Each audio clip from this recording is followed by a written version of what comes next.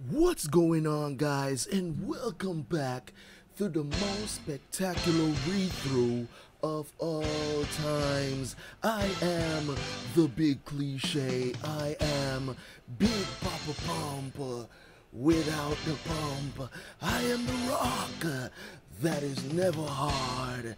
King Kong got a lot on me. I am your one, your only TBR. And I would just like to say, you're welcome.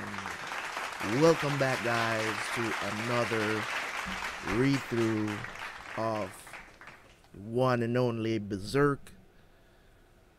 And I would just like to say to you guys, man, thank you guys so much for all the support that you guys have been showing on the videos, man. It's been awesome. It's been awesome, man, to see that at least some of you guys were interested in watching me go through, sit down and read something for 2 hours, you know.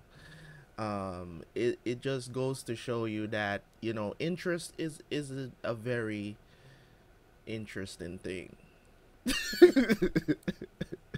That's weird of me to say. Anyways, today we are going to jump into volume 6. Hopefully we can get through this volume. I'm gonna try to get through it. As I say, while I'm reacting, you know, I don't want to make any promises. If it's, you know, if it's great and I, you know, that I can lose track of time, because the thing when it comes on to manga is that it's not always super entertaining. Okay, so a lot of times you might have some lag in between, and it's when you having those, I'm always good for a good story, right? I'm always for that. I'm always for a good story. So that's why most of the times I lose track of time, but I still don't want to make any promises to you guys and make you feel like, you know, that I'm gonna get through the volume, because it's a lot of chapters. Today we're doing, it looked like these are not that long of chapters, but it's still a lot of chapters. It's still something like 10 chapters in this volume, but it's only like 200 and something pages.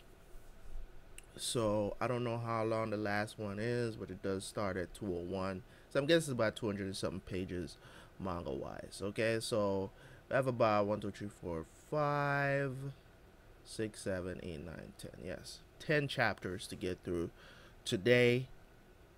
Hopefully we can get through all of them.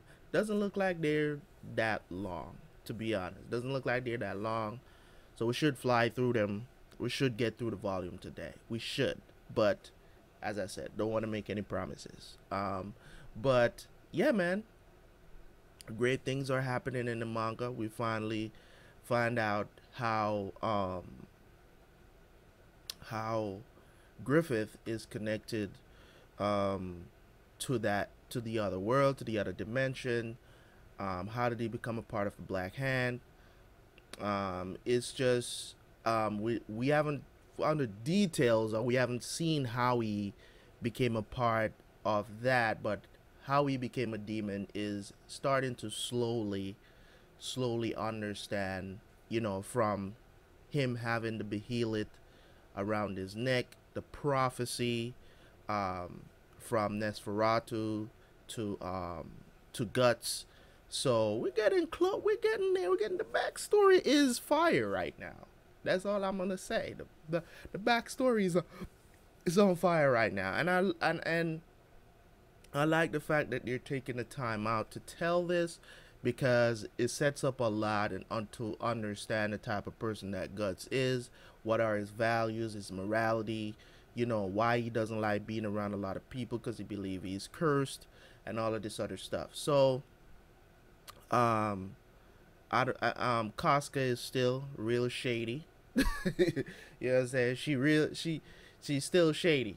You know, you guys informed me on the last read through that Casca is the only girl in the group. So I'm sorry if I took some of these drawings for girls. Okay, they look like girls. You know what I'm saying? Like, you know, when you're drawing men, you gotta be specific, man. You gotta have some ruggedness to you. I mean, we all can't be Griffith out here. You know what I'm saying? We can't all be Princeton, you know. So it's just to see that many. I don't want to say it's like because you know, handsome is a very weird word. Sorry about that. Okay, handsome is a very it's weird.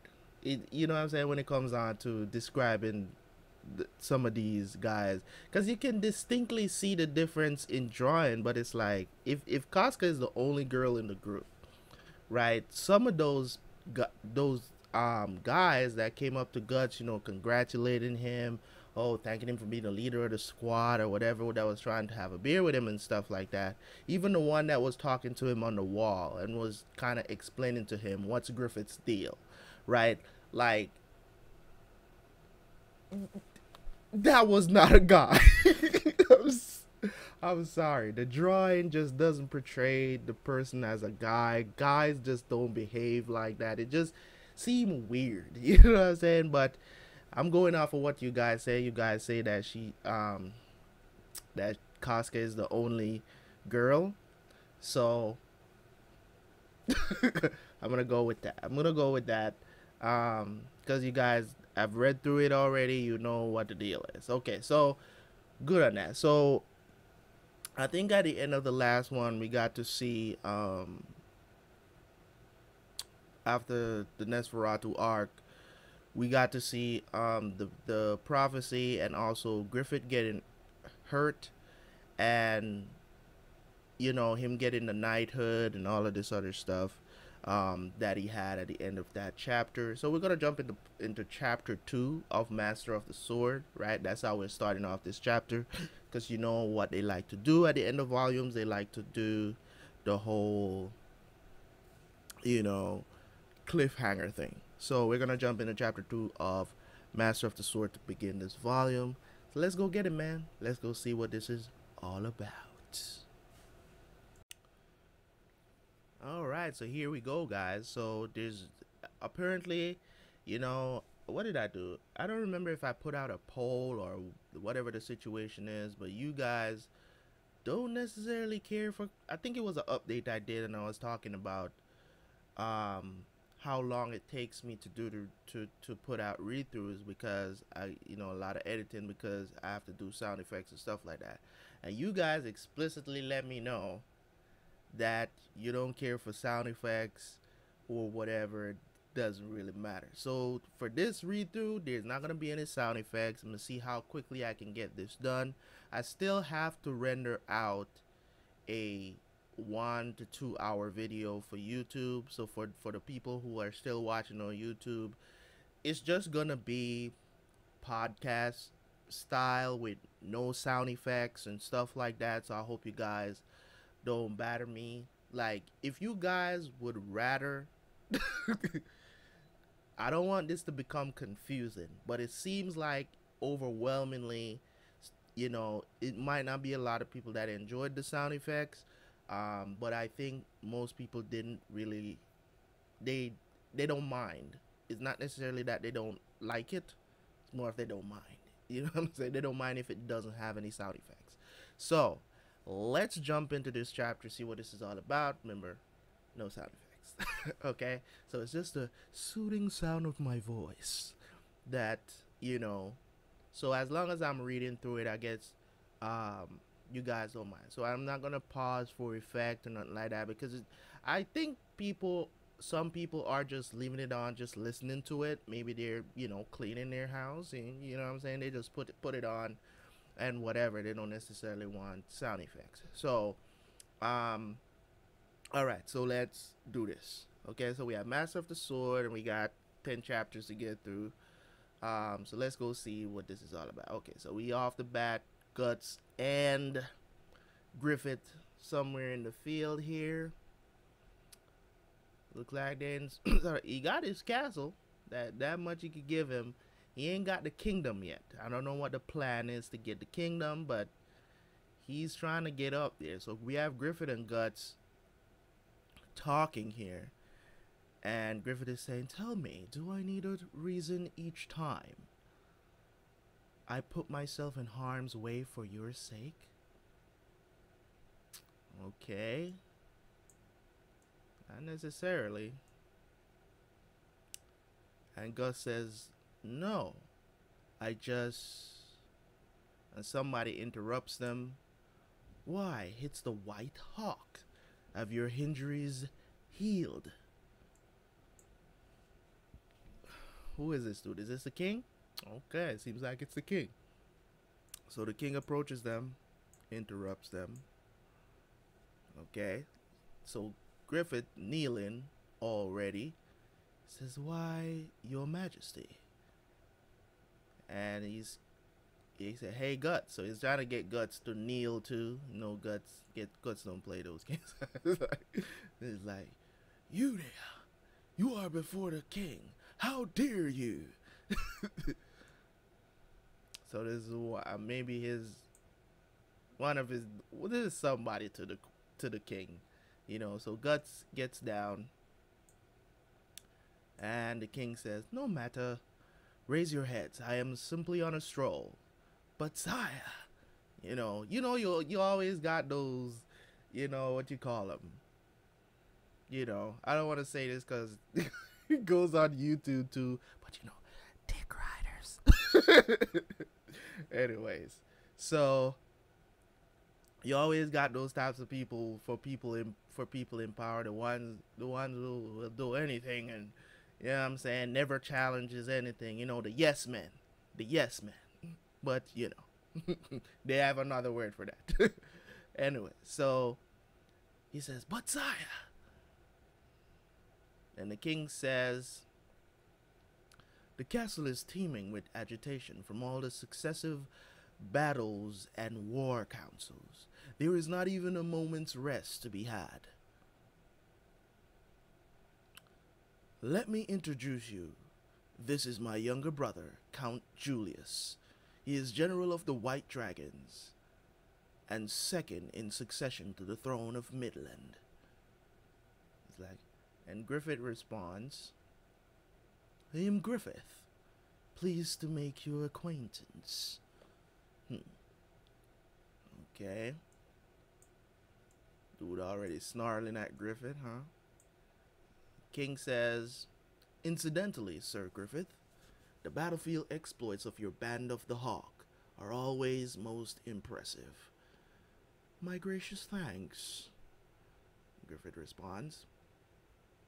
When I see the daring valor with which you all fight, it makes even the old man's blood seem to boil. I recall when, of old, my subjects and I would run about the battlefield, alas, when I was young. Okay, what is it here? Speaking.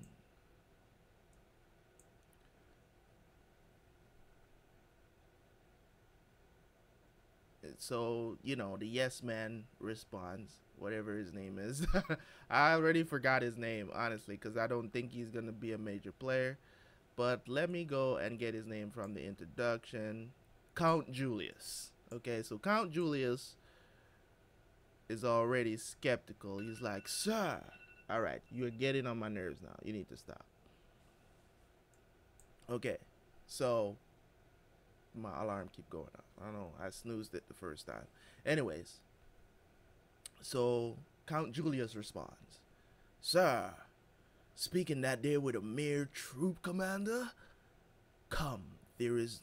So the king responds to him, come, there is no wrong in it. It is true that there are statesmen who do not think favorable of such people. They say that the influence of those of common origin will reflect poorly on our army's prestige.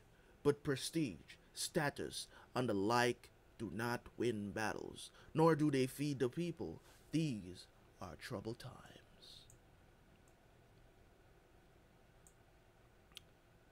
I anticipate that rather than noble generals who are bound to old customs. It is common draftees, such as yourself, not taken in by status, who will help form the cornerstone of the kingdom.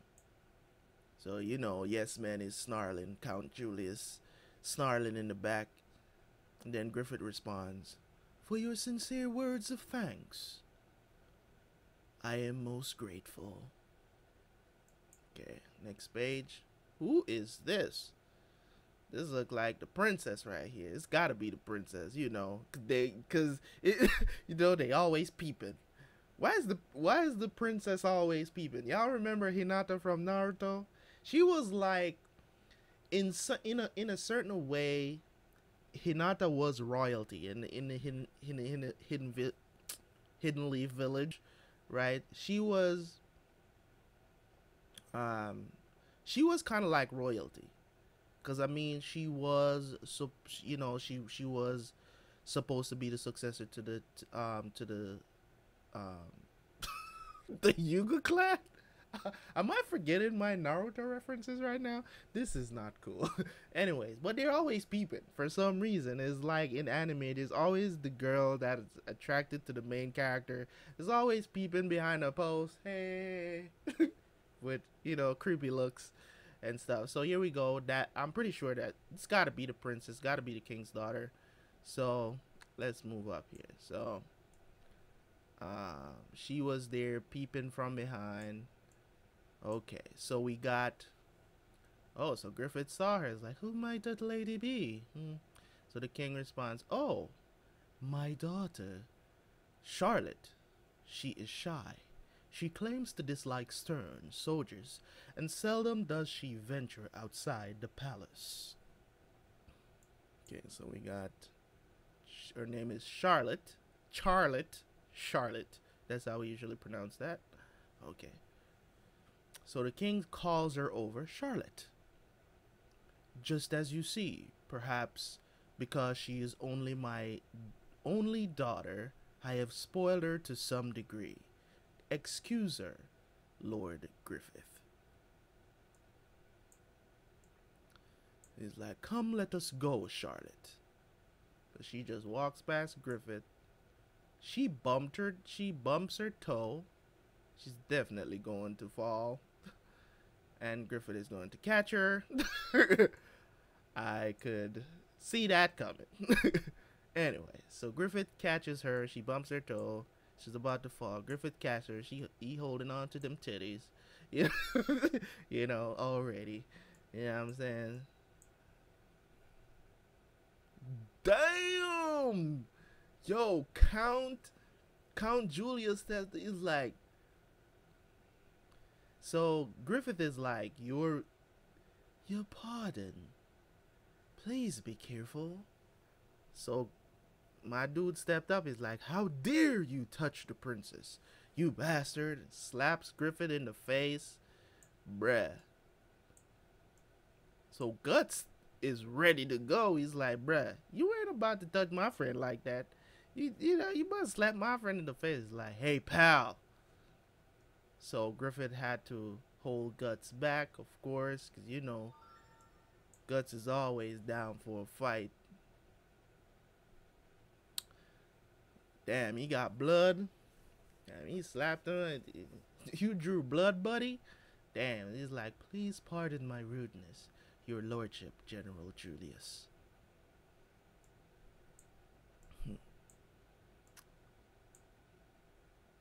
It's like, "What are you doing?" The king is talking to this. It's like, "Nothing at all." So Charlotte responds, said, "Nothing at all, father." I said, "Now, let us go, princess." With his yes man ass. Okay, so princess walks away. Look like she's intrigued with Griffith. Of course, he's a pretty boy. You know, he's still princing out here. Ain't nothing gonna change that. So, it's bad at him. Guts is smiling. Then we got Count Julius walking down with his cape, of course. So, he said, "Oh, but did you hear? Look like some girls are talking amongst themselves." They say that thanks to his merits in his last battle, Lord Griffith could be made a count. Oh, I did hear that. I know, because Count Julius heard them saying that. You know, he's salty. He don't want him to become a count. They said, and they're all like fawning over Griffith, and they're like, he's just superb. Even prettier than me, and I'm a woman. You're damn right, he prettier than you. Like, how frustrating.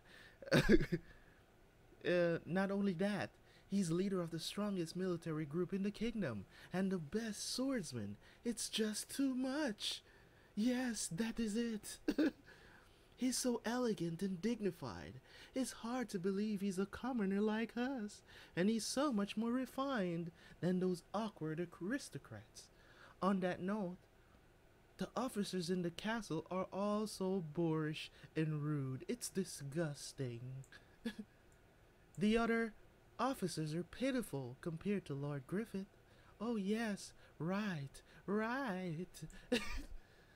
So, you know, Count Jealousy over here. Count Jealousy steps up. He's like, hey, you maidservants, what are you chattering about? And they're like, there you go. Like, so he calls them chirping sparrows. Chirping sparrows. It's like,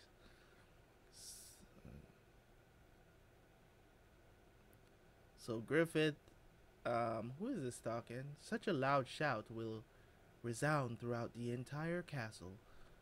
Somebody is talking to him. So it's Minister Foss. So that's his name, Minister Foss. Okay. So he steps up. He's like, "You seem most disturbed, Lord Julius.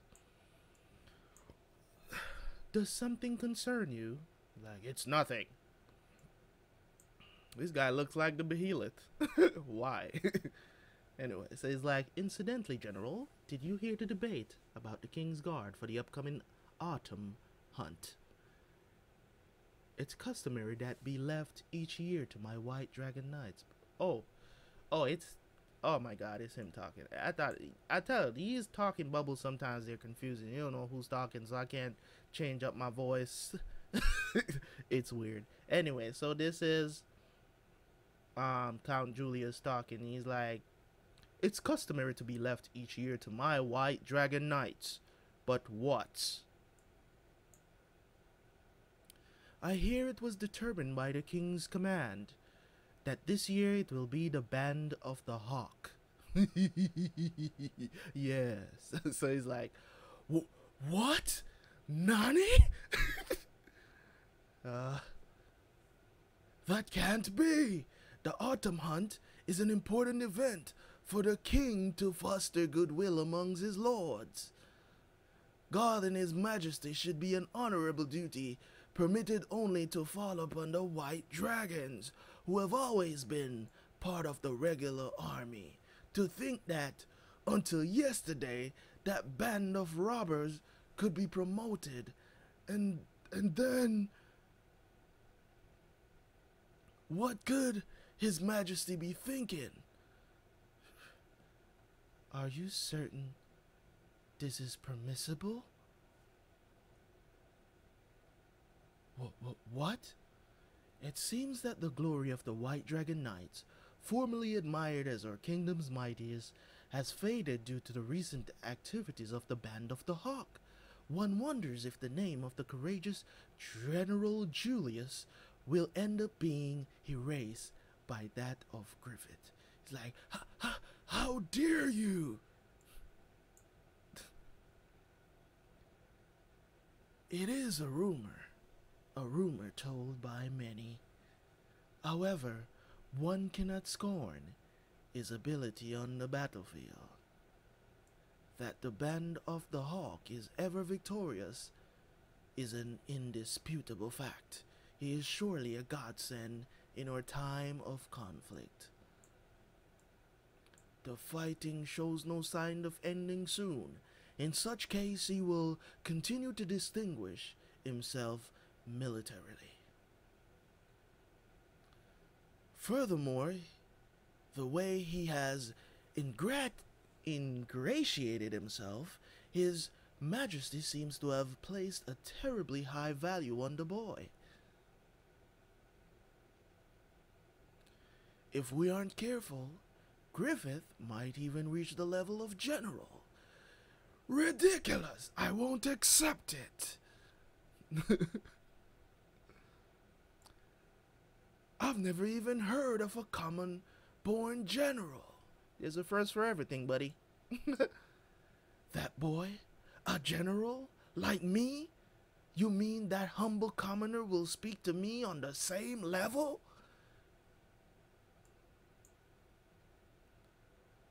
Such a possibility does exist, it is said. Never! I swear, I'll never accept it. However, speaking of customary events, hunting is an inherently dangerous thing. One never knows what kind of beast may be concealed in the forest and thickets. Say what?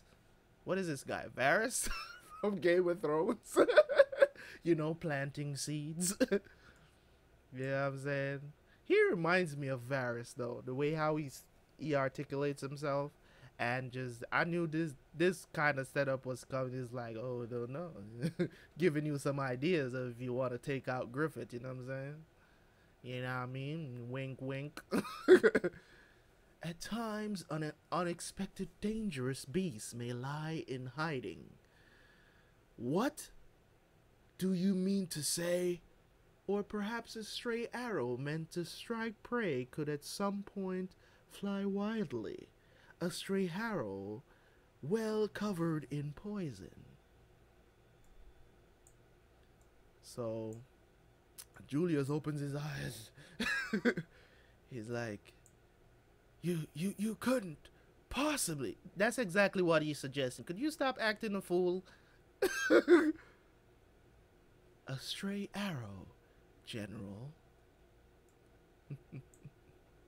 So he starts laughing. Ha ha. A stray arrow, eh? Interesting. A fitting way for a commoner to die. I don't think you should take that chance. So he walks away from, what's his name? Minister Voss. Minister Voss. Hopefully I remember him. His name. Okay, so we got Guts looking up at the moonlight with his sword in his hand. Very nice scene. So he's remembering the talk he had with Griffith. Tell me, do I need a reason each time I put myself in harm's way for your sake? Your friends, man. Okay. So he's like, for your sake, huh? That one time, it was this same sort of glaringly bright full moon. So Guts reminiscing here of the time when he was, I think this was after when he was bleeding out from the attack from the wolves, I think. And he's like, I don't know if this is the answer I was searching for or not, but for now I'll wield my sword for his sake. And that is the end of the chapter, Master of the Sword. Move on to the next chapter. Okay. That's pretty interesting. Who is this? Woo. Is that Charlotte? This looks like Charlotte. Ooh, she is. Oh, wow, she is pretty, man. My God. That's a beautiful drawing of her. I'm pretty sure that's Charlotte. Anyways. Alright, we got wolves in the forest. I guess this is the hunt. Maybe these are hunting dogs. They more look like. Oh, do they hunt with wolves? That wouldn't make any sense. More like. Or are those foxes? I don't know. I don't know. They will. I'm wondering if these are definitely hounds. Because said they were going to some hunt. Me liquidize the throat area.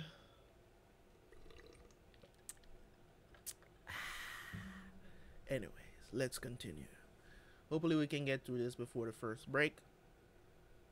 Okay, so they're riding the horses and with their hounds and stuff. And this chapter is called The Assassin. We're gonna have like 4 chapters of this arc here, mini arc, I'm guessing. So they're like, quite the tenacious prey. This is the king talking. So who is this? Who is this talking to him? Is that, would your majesty care to join the chase once? No, I wish not to. I would soon tire at my age. Besides, it would displease them all if I were to come from the flank and steal their hard-fought game. You know, Julius, Julius in the back, he's kirking in the back, So he's like, how magnanimous.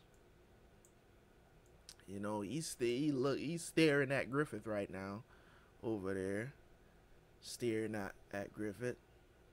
Okay, staring at him. It looks like somebody specifically has the order to kill him, or the stray arrow. So he looks at this guy. Julius looks at some guy. Looks like he has a crossbow. All right, so okay, something is. I need to bring this. Hold on. Is it? Something is. It's not supposed to be on top. Hold on.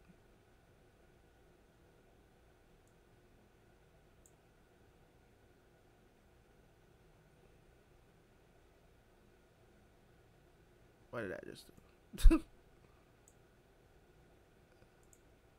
Okay, there we go. But it's too much. I need to put this over a little bit more.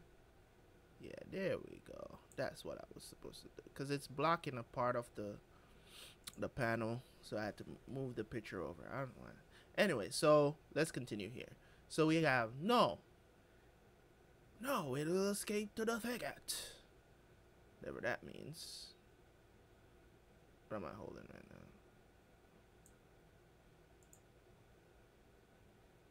now? Okay, so I was on the wrong page. Okay, so no escape to the thicket, and I don't know what are they chasing? Foxes? What is that?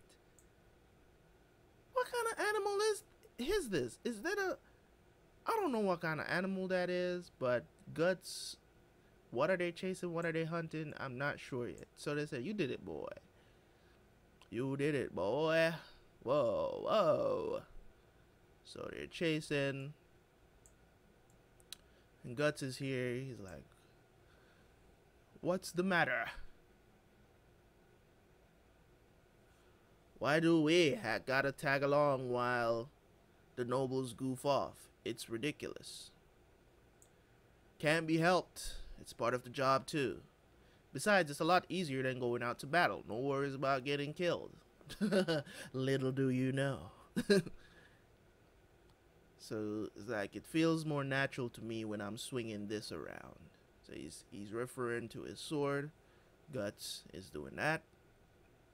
Okay, so this dude, Quarkus, the hater, Quarkus the hater, right? Is like, for God's sake, is that all you got in your head? Yours, is all. I'm reading that wrong. He said, for God's sake, is that all you got in that head of yours? So it's like, Quarkus again? Shut up! Listen, we're the guard for the autumn hunt. It's an honorable duty that until now has always been reserved for the kingdom's native-born white dragon knights. It's a privilege for just the chosen few, as it were. So Quarkus responds, we've run around covered in mud on battlefields for so many years to earn that privilege. We've risked our lives so many times. And you say it's ridiculous?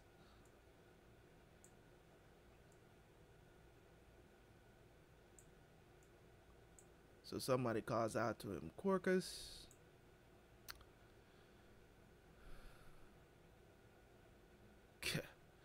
If you like swinging your sword that much, do it on your own.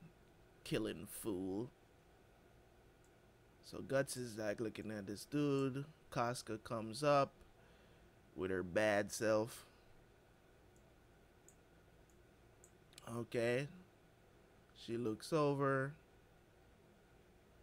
And she looks up. So I said that Charlotte, man, she's a queen already, bruh. So she comes through. They're shooting at whatever the hell these animals are. They look like wolves. They look like foxes. I don't know. Foxes are smaller, but still, it doesn't really look like a wolf. In this picture, they look like a wolf. It just doesn't look like. It looks like they're hunting wolves, which is very strange. People don't hunt wolves. You know what I'm saying? You know, I guess this is like an exotic hunting or something. Maybe it's bobcats? They more look like bobcats. If you want to say that. I don't know. You guys can let me know what kind of animals they're hunting. That is, I mean, I'm going and saying it's wolves, but it could be something else. Because, I mean, there's a lot of animals in the cat family. You know what I'm saying? And dog family that you can get them mixed up a lot because of, you know, the way their whiskers are and stuff like that. So yeah. So it looks, she turns her head away. Charlotte, she turns her head away from the battlefield. Somebody asks her, "Do you dislike hunting?" And Griffith just pulls up beside her. It's like snarls away. So she says, "Today is the first time I have come to the hunting grounds. My father invited me, so I felt I must accompany him. But I do not think that I will grow to like hunting. It is cruel.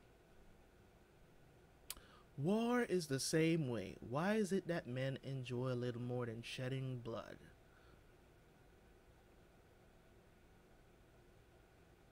So what is he doing? He picks a leaf and put it in his mouth. So he's like, "My." So she's like, "My." Oh, so she picks a leaf to. Hold on a second. Is he playing music with the leaf? I know that is something you can do, but it's not anything like tantalizing. Like, you can make music with leaves, but it's not anything great.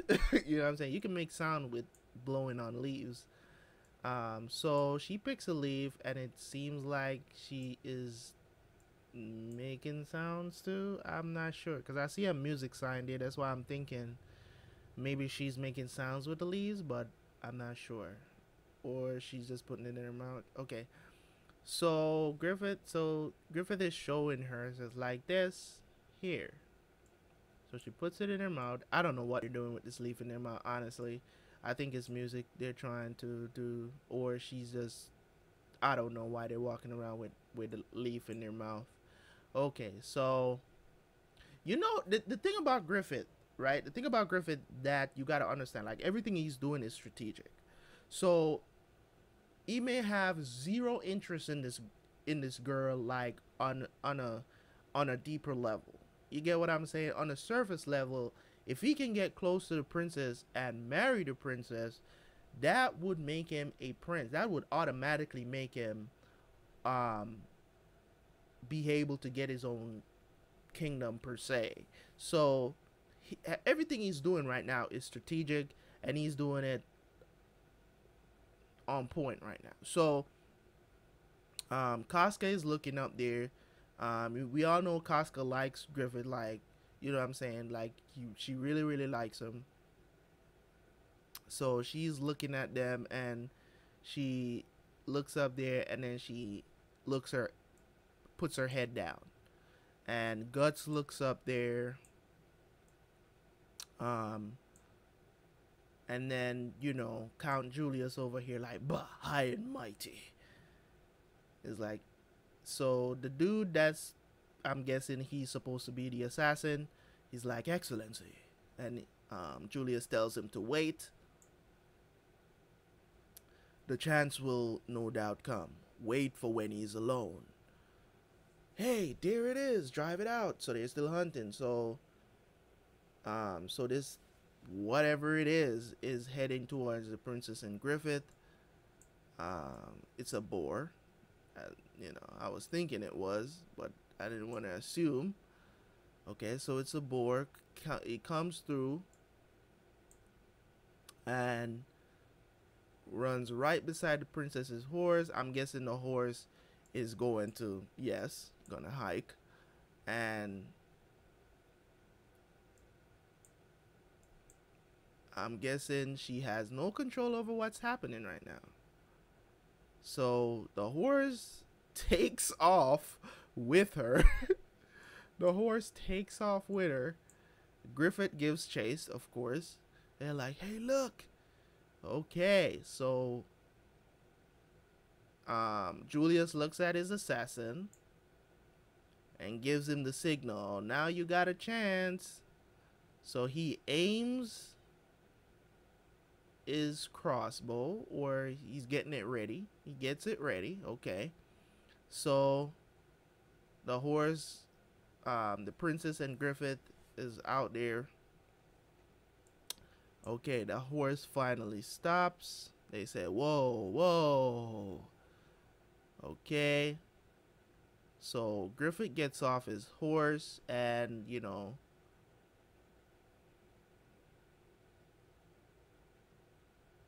and now he's trying to calm her down. He's like, it is all right. And immediately she jumps off and jumps into his arms. Okay. So I know he's feeling them titties on him. I'm sorry. I'm sorry to make it dirty, guys, but Anyway, so she's hugging him, and we got the assassin is in the tree. He's in the tree. Okay. And then he's like, are you hurt at all? This is Griffith asking her and putting her back on her horse. So she's like, So Griffith is asking her, what is the matter? She's like, I was scared, very scared. What a shock. My heart is still pounding. I'd never seen on such a wild horse ride in my life. I've never been on such a wild horse ride in my life. Oh.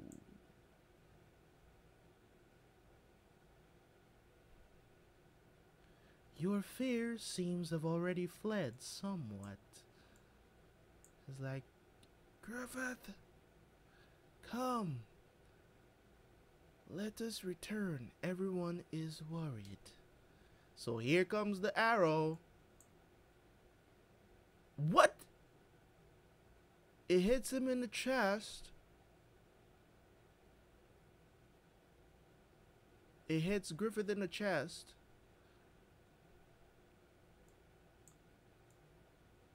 And that's the end of the chapter. Did it pierce his armor? Why did that make him look like a girl so much? Anyways, let's get to the next chapter. All right, we are back.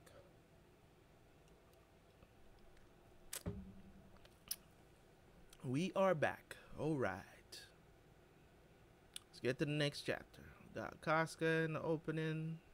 Okay, so Griffith looks like the arrow pierced his armor. And Guts is coming in. He's like, Griffith!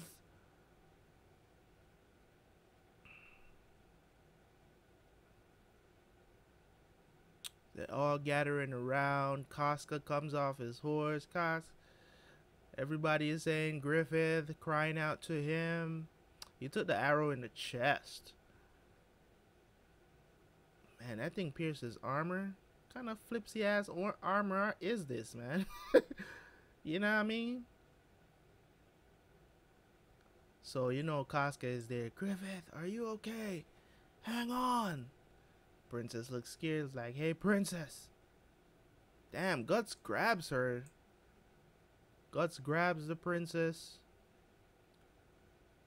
It's like about to. She's like, what the hell is going on? Where'd that arrow come from? I do not know.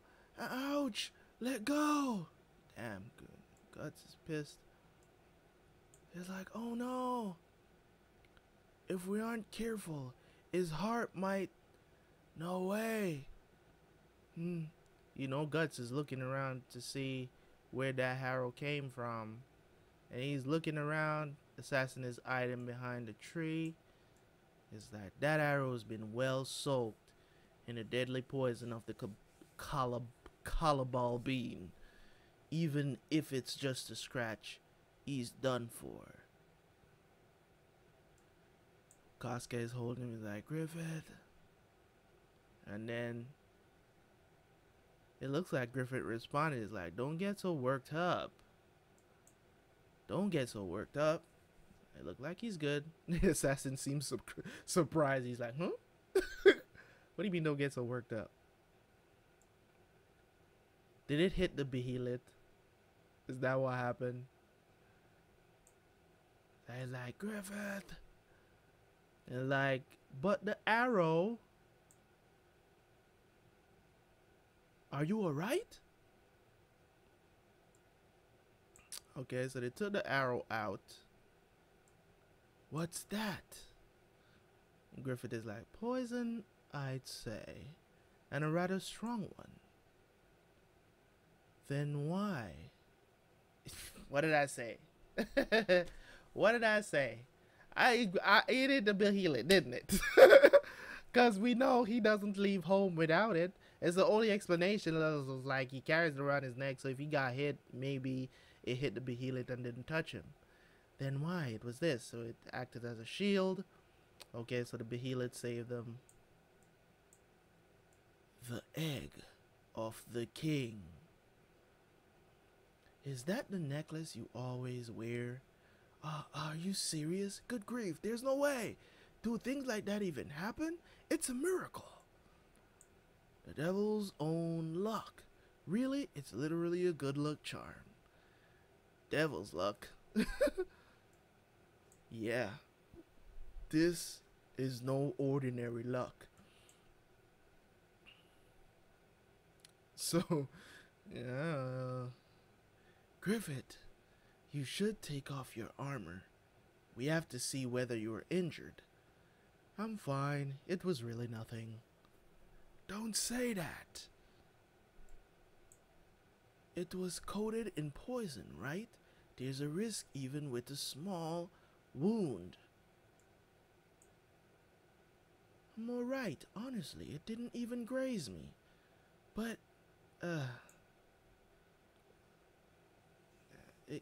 excuse me. This is the princess talking. I'm sorry. If I had been able to handle a horse more ably, this would not have... What do you mean? It is our duty to protect you as well. So she's crying. It's like, anyway, though, who did this? Who out there wants our boss dead? Low-life bastard. We'll kill him. Wait, what if they were aiming for the princess? Either way, we can't have it. Oh, Guts is like, I'm gonna search the undergrowth around here with my men. Come on, let's go, Gaston. Right now. Whoa. Something happened to Griffith. Wait a second, did he get hurt?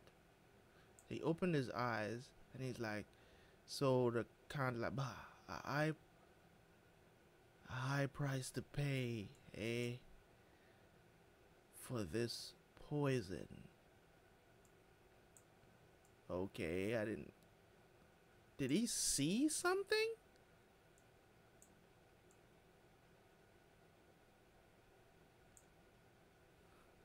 Wait a second. Did he just see... Did he see Julius? Like in a vision or something? Alright, so we're back at Windham Castle. It's like, that was pathetic. I don't know who threw that glass on the ground, but somebody's pissed at something. I was like, please forgive me. However, I don't want to hear your excuses. Who are these people? Some new characters here. Oh, it's Julius.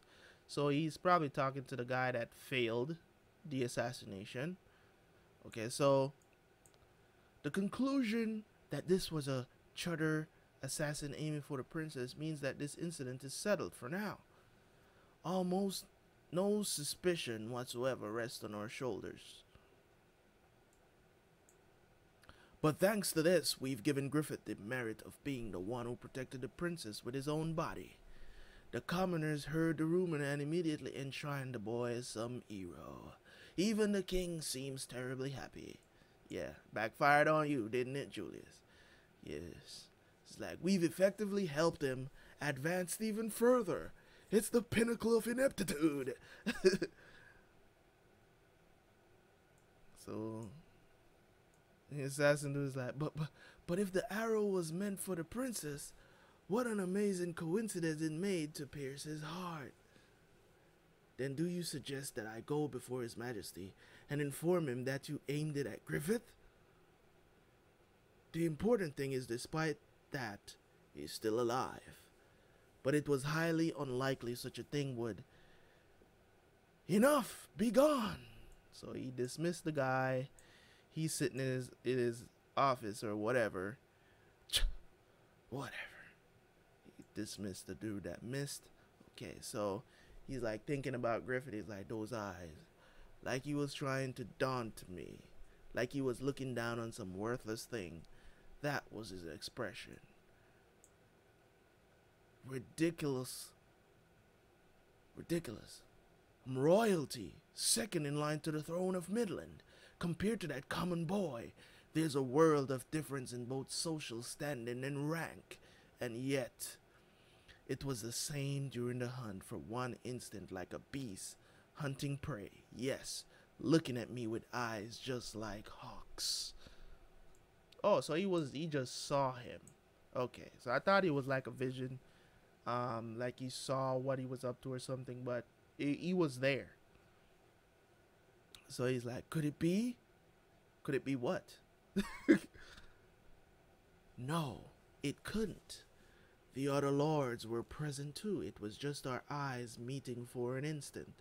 Above all, there isn't any proof. So he was wondering if Griffith knows that it was him. So he's like, it couldn't be. So Guts is now making his way up some stairs. Up to Griffith's study. So he's like, hi. He's like, sorry to call you up so late. Wait there a minute. I'll be done shortly. There's more again. So Guts is like, there's more again? Have you read all these? Well, most of them. To become great, one has to be able to do more than fight. I do agree with that 100%, Griffith. I do agree with that. I concur. Terabyt reacts concurs. Okay, so is that having said that, half of them are just light reading. History, religion, philosophy, chemistry, tactics, and then quirky ones like cosmetics or cooking. Even things like this. What is this? Oh! Well, man just gave this guy a Playboy magazine and was like, even things like this. It was like, want to borrow it? Damn, and they going ham in the book, in this magazine too, bro. Damn, my dude. Okay, so we got, so you need me to do something? He's like, I'd like you to kill a man for me. How you just gonna say that so casually, Griffith? How you just gonna say that so casually? Yeah, that's the end of Assassin part 2. I'm gonna say part 2. Okay, next chapter. Okay, so Griffith looks like he's on the move. He's become an assassin himself. Okay. It's part you chose. So he's going back to when he was in the office. It's like, kill? Who? The man second in line to this kingdom's throne. General of the White Dragons. Count Julius. That guy? Huh? The reason is this. So Guts immediately gets the picture. It's like, oh, so he's the one that tried to kill you. Okay, I got you, bro. I got you. This arrow's coated with an extract from the caliber bean. An ordinary person will never typically possess it. As poisons go, it's highly deadly. I checked with each doctor in town, and only one of them handles this. Furthermore, only one person has purchased it recently. Apparently, the man said to be the best bowman among the White Dragons. Okay. I paid one of the maids to investigate him. This evening she happened to see him coming out of Count Julius's office looking like he'd been severely berated. She wasn't able to catch any details of the conversation, but they were discussing the disturbance of the assassination attempt. I still haven't talked about this with anyone. It's for those reasons that I'm asking you to do this. This is an assassination. It's fundamentally different from crossing swords with an enemy in battle. It's dirty work. Failure isn't permissible at all, nor is your face being seen. It's for those reasons that I'm asking you to do this. Can I count on you? It ain't like you. Just cut to the chase and order me to do it, like always.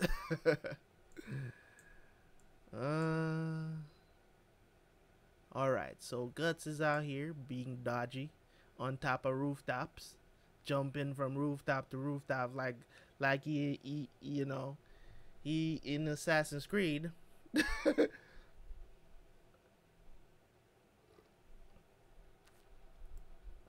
Okay, so we got what's his name? Julius on top of a roof. Look like he's practicing with a little boy, a little kid. And Guts is watching. So he's like, Julius, lucky me. He's practicing with someone. Is that a prince? Who is that? Is he practicing sword fight with? So Guts is wondering, who's that kid? Okay. Damn! So Julius is like, stand! And he pulls the kid up by his hair. He's like, what's the meaning of this? You call yourself a son of royalty? That's what I'm saying. I'm thinking he's a prince. Oh my god. Or is this his son? Could be his son too. Now stand up. Stop resting. Your enemy won't wait for you in battle. It's like, Highness. So somebody comes and interrupts them. Highness, please let that be enough for today. He's like, be gone with you, Hassan.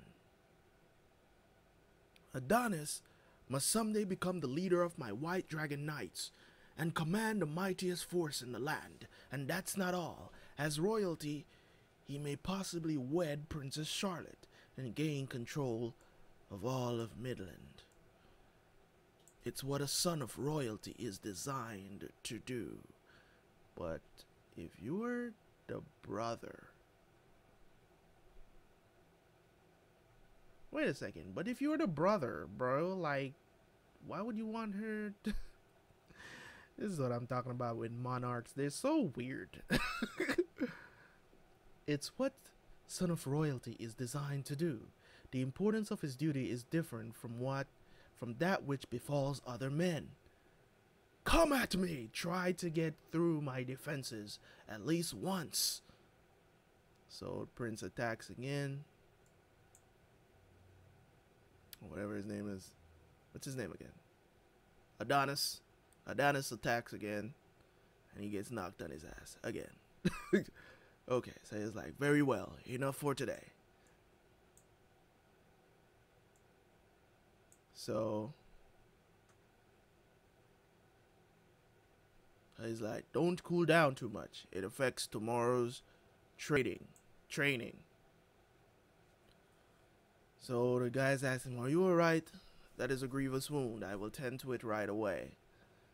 Young master, do not be disheartened. Ever since the Countess died, your father has tried desperately to do all he can on his own to raise you as a knight. Please do not resent his actions. So it's his son. Okay. It's his son. So, okay, that's cool. Alright.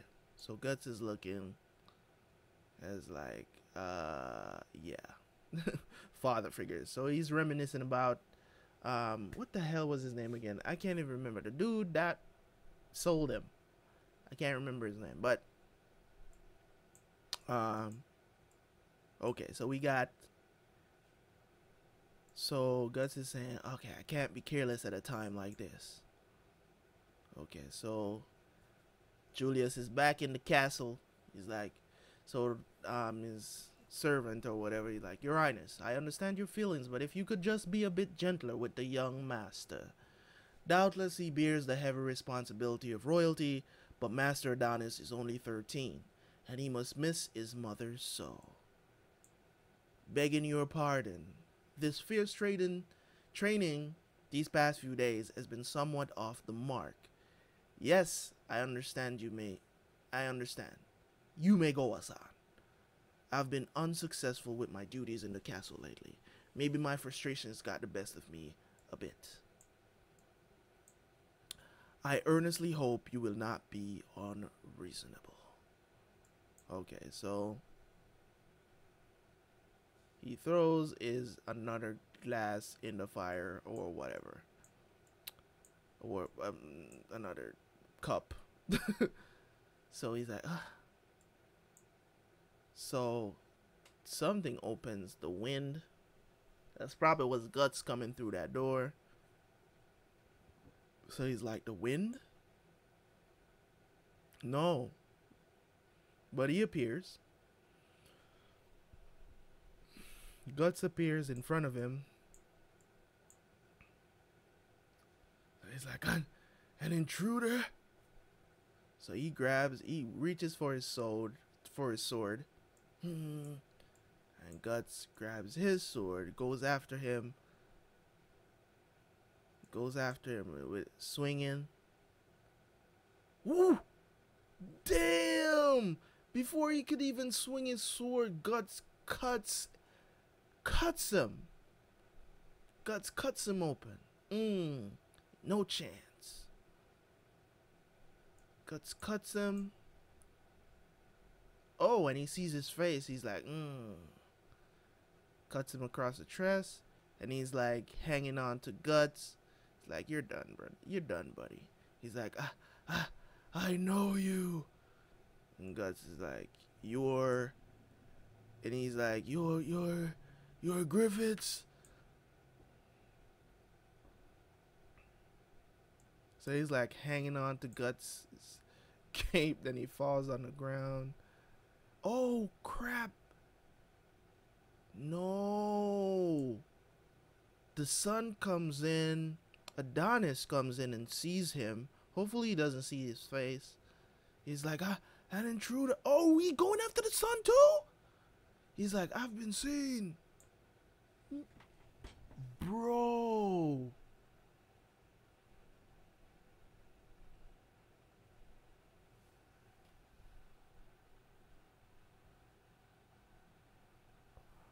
I did not expect him to do that.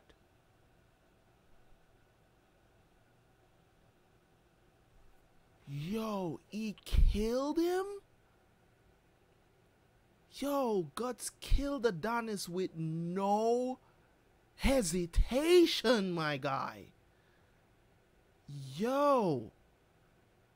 With no hesitation, he puts the sword through him, man.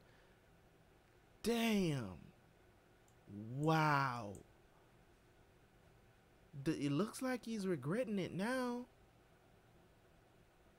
Damn, bro. That is wild.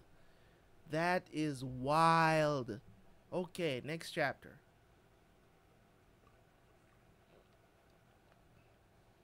I gotta keep moisturizing my throat. It's getting a little dry. Alright, so he pierces him. It looks like he's regretting it though. Oh man. I didn't want this kid to die. He didn't deserve to die. Okay, so he kills the kid. And damn, he's reaching up. This is sad. And he holds his hand. Guts grabs his hand. And he's crying. Is he gonna try to save him? I don't think he can save him though. Damn. He dies. He's like, what disturbance is this? So you got some guys coming up the stairs.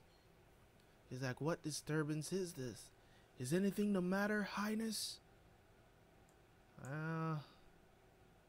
Oh crap. Master Adonis. Intruder. And now Guts has to kill them too. Wow, this is not going well, Guts. Guts has to kill them too. My god. Now he gotta dip. So he got out. Okay, so they're all all the guards are going up there now. Everybody's like, what happened? What's this uproar? A robber broke into the Highness chamber. What? Say what? Damn, both of them dead. They're like, in the end, not once did this boy get to make his father smile. Such a young child, how merciless. Master San. They're like, find him, that robber. You will not let him leave this house alive. Whew. Guts is out here just cutting through dudes trying to escape. This is not good, bro. This is not good. They got him with an arrow. At least they won't know it's him, though. That's the thing. I mean, that might give it away. So he jumps down. He's in the forest. He's dipping. He getting out. It's like a sewer. So he gets through. He's like, find him. He fell over there. So he knocks out a bar to go into the sewer. Drops down into the sewer. Why does it look like he hit his head? It looked like he hit his head. So he's like, the sound of swords clashing. That's Gambino. Okay, that's what's his name, Gambino. So it's like, that's Gambino. Right. I was always desperate. Always trying to get you to appreciate me.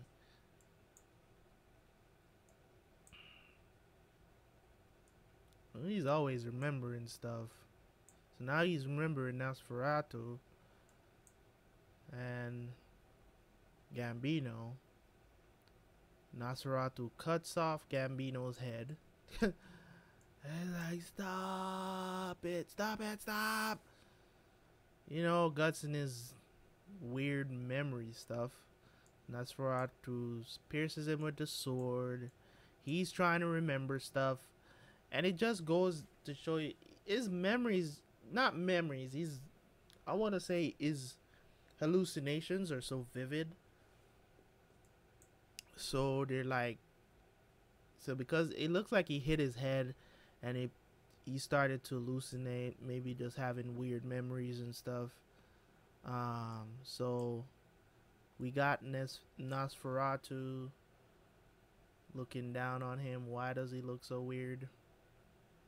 Okay, so he gets up out of the sewer, and he's coughing up blood, and he's injured. So they're like, oh man, I bet right now Griffith's eating good stuff at the princess dinner party.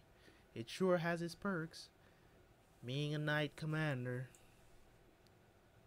They're like, I'm sure it's just stiff up there. Casca is there, wishing she was with him, of course. That reminds me, where's Guts? I haven't seen him since this morning. He's probably just practicing with his sword alone again, as usual. He's just goofing off. His unit in mind, we're supposed to have a joint practice today. Now, and without any warning, he just... Hey, give me that. No, I got it for myself. Look like he... Okay, so Guts arrives in this dining area where they are all eating. And they all must notice that he's injured. Or... So Casca gets up, she's like, Guts! Like, oh, cut it out. It's like, Guts, where have you been all day? It's been a rough day. Thanks to you. And why do you look like that? Did you fall in the moat or something? Like, Griffith, eh? Griffith, eh? Where's Griffith? Like, Griffith? He's at a dinner party hosted by Princess Charlotte at Primrose Hall. And he's like, alright, hey. And Casca is like, hey, I wasn't finished. It's like, we out, bruh. We ain't got time for you right now, Casca. And it's like, she noticed that he's injured. He's like, that's an arrow wound.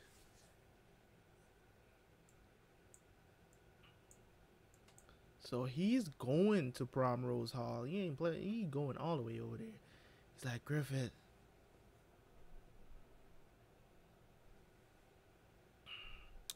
So we got Griffith and the princess, and that's the end of Assassin Part 4.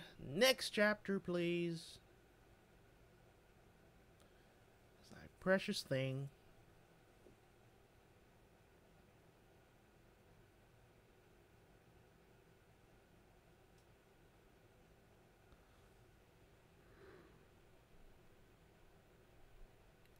Okay, so we're at the next chapter.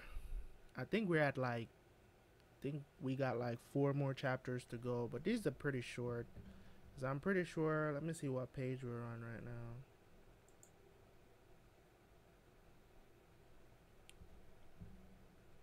I think we're at like, I'm not sure.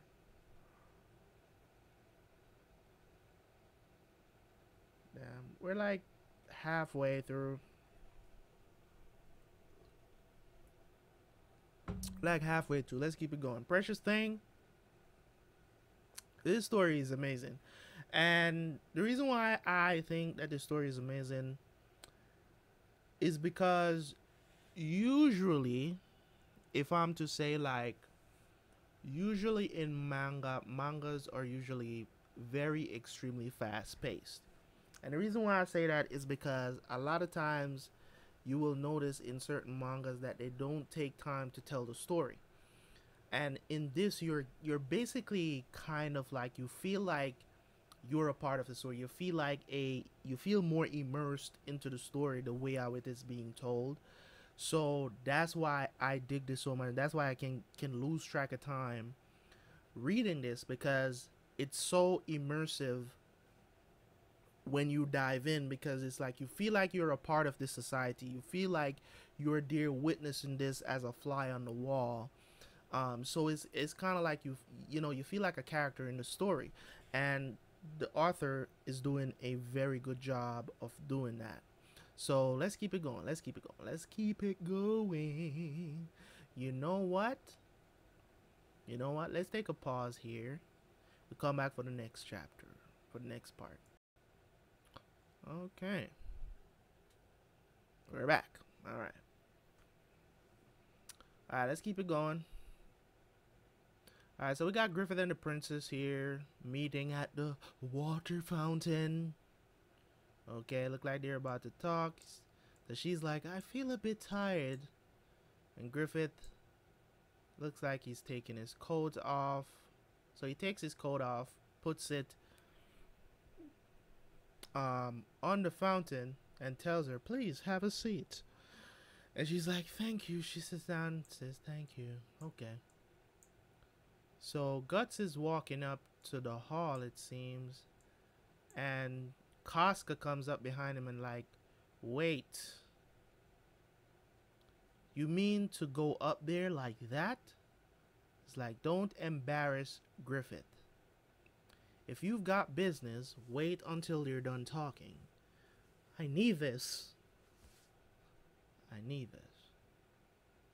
So she takes his knife and cuts her sleeve, I think. I'm saying. Yeah, she cuts her sleeve and ties it around his arrow wound. Okay. Okay, the thing about Casca, that she's, I mean, I don't want to say she's a typical woman. I don't want to say she's a typical woman. I want to say that she is an interesting character. She's an interesting character because sometimes you don't know what direction she's going to lean towards, you know. I think in some ways she understands the type of person Guts is, but at the same time she wants to remain very protective of Griffith. So there's that. So she wraps the thing, her sleeve, around his arrow wound. And now we're back with the princess and Griffith. And so Griffith is talking to her. He's like, is this alright? The host stealing away? So the princess replies, I don't mind. They will all enjoy themselves regardless. I dislike these parties. They're just a bother. Besides, in reality, tonight's party is my father's arrangement to divert everyone's attention in the castle, even but a trifle, from the weariness of the war. If we must hold a party like this, it would be so much better just to end the war itself. Why is it that men enjoy little more than shedding blood? She asked this question before. So Griffith responds, is like, Your Highness, ask that at the hunting grounds, yes? It could certainly be that men possess that savage side. But that is a tool by which they secure and protect a precious thing. I suppose it is a double-edged sword. So she asks, precious thing? Like family or a sweetheart? There are some like... And Griffith responds, there are some like that. But for a man, before he obtain those two, perhaps he must come upon one other precious thing. Princess replies, one other precious thing? For no other's sake, to accomplish it for him, for himself, a dream. Dream? One who dreams of world domination, one who devotes his whole life to the thorough tempering of one sword. If there is a dream which takes one his whole life to find, there are also dreams which, like storms, devour tens of thousands of other dreams. With no relation to social status, class, background, whether it suits them or not, people yearn for a dream, sustained by a dream, hurt by a dream, revived by a dream, killed by a dream. And even after being abandoned by a dream, it continues to smolder from the bottom of one's heart, probably until the verge of death. A man should envision such a lifetime once, and life spent as a martyr to the god named Dream. That's a very profound statement he just made. Very, very profound statement he just made. I agree with it 100%. On the positive side, 'cause that can also be, it can also be negative, chasing something you'll never accomplish. And I'm not saying don't go after your dreams. I think everybody should have a dream, you know, and make sure it's something that's attainable. The thing about setting goals and having dreams, you know what I'm saying? It's nothing wrong with it. And what I advise people to do, you know, people that I mentor, when I tell them to set goals, I always tell them make sure you set short-term and long-term goals, because if you don't do that, if you only have like long-term goals, like, you know, there's a certain level of fallacy to certain things when you do set long-term goals without having short-term goals to get to those long-term goals. So there's an issue that creates, there's this huge gap, and then you feel like it's not attainable. So to get to that dream, say for instance, as an example, you want to make $1 million in 1 year. If you have that as a long-term goal, make sure you have your short-term goals. Make sure you break it down by the day or by the week, by the month. Make sure you break it down so you have those short-term goals. So when, if you're working towards the short-term goal, because it puts a clock on it, make sure you have a time stamp on your goals also, if you want a little bit of advice from me. So I always say, you know, dreams and stuff like that, man, it's essential in all of our lives. So, you know, we have to have goals. If you don't have goals, you're just a leaf blowing in the wind, don't know where to go, don't know what to do, and, you know, you waste your life and you waste a lot of time. So let's keep going. Very profound statement by Griffith. So I like that. Determination. Okay, so we got Casca and Guts outside, and she's looking at him, and it's like, ultimately to be born, and to then simply live for no better reason. It's like he's talking about Guts. I can't abide such a lifestyle. So she's like, oh. So she's like looking at it, like, forgive me, I've chattered on, so it must have been a boring topic for a lady. And she's like, no, no, no. It's not boring at all, man. Good stuff, great stuff. Anyways, it's like this is the first time I've ever talked with a man this way. It's Princess talking. It's like, Lord Griffith, you are a wondrous person. The first time I ever laid eyes on you, I thought you were the son of some aristocrat. You seem so magnificent for someone so young. When I heard that you were common born, it was very difficult to believe. Somehow, it is as if you are nobler than any of the nobles in this castle. But at the hunt, when you... What?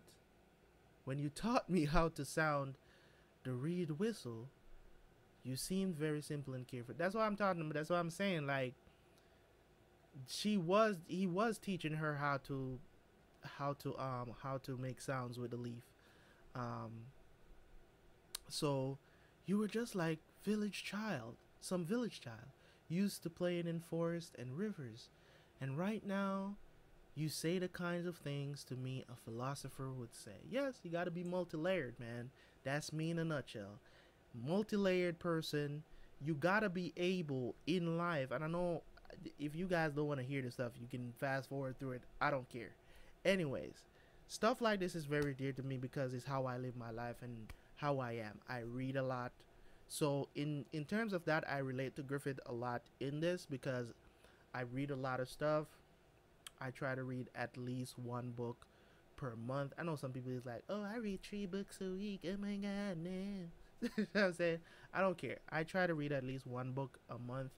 Um, sometimes I go for two, but I try to be as knowledgeable as possible, especially on things of the mind and growth and just self improvement and stuff like that. Like I read a lot of books on that. Sometimes I do read some books more than once, just in case I missed anything. And sometimes I do go back to books that I've read maybe a year prior and stuff like that, just to have a refreshment course and stuff to remind myself and to keep, essential things in my life present.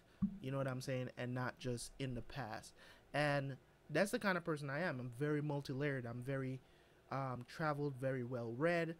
So it's like I can have a conversation with a child and help them to understand the same thing and have the conversation with somebody of stature, and they would never believe that I'm the same person that may not make as much money as them, but they can feel that way just by how I articulate myself, how I speak with them, and stuff like that, and they'll be wondering, you know what I'm saying, where's this guy from? Who is he? You know what I'm saying? Like I've had that question asked about me, asked to my face.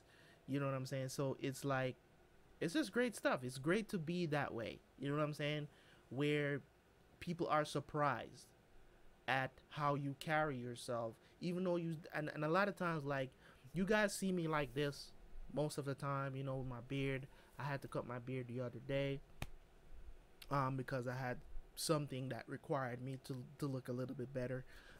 So again, of course, my girl hated the fact that I had to cut it out. But I was like, you know what? I made the decision not for them, but for me, because I wanted to portray a certain image. So, that's just how it is. That's just how it goes. You know what I'm saying? So that's what I'm saying when it comes on to having a multi-layered personality. Well, not necessarily personality, but just the way how you go about things is, I don't want to say it's important, but it's a good trait to have.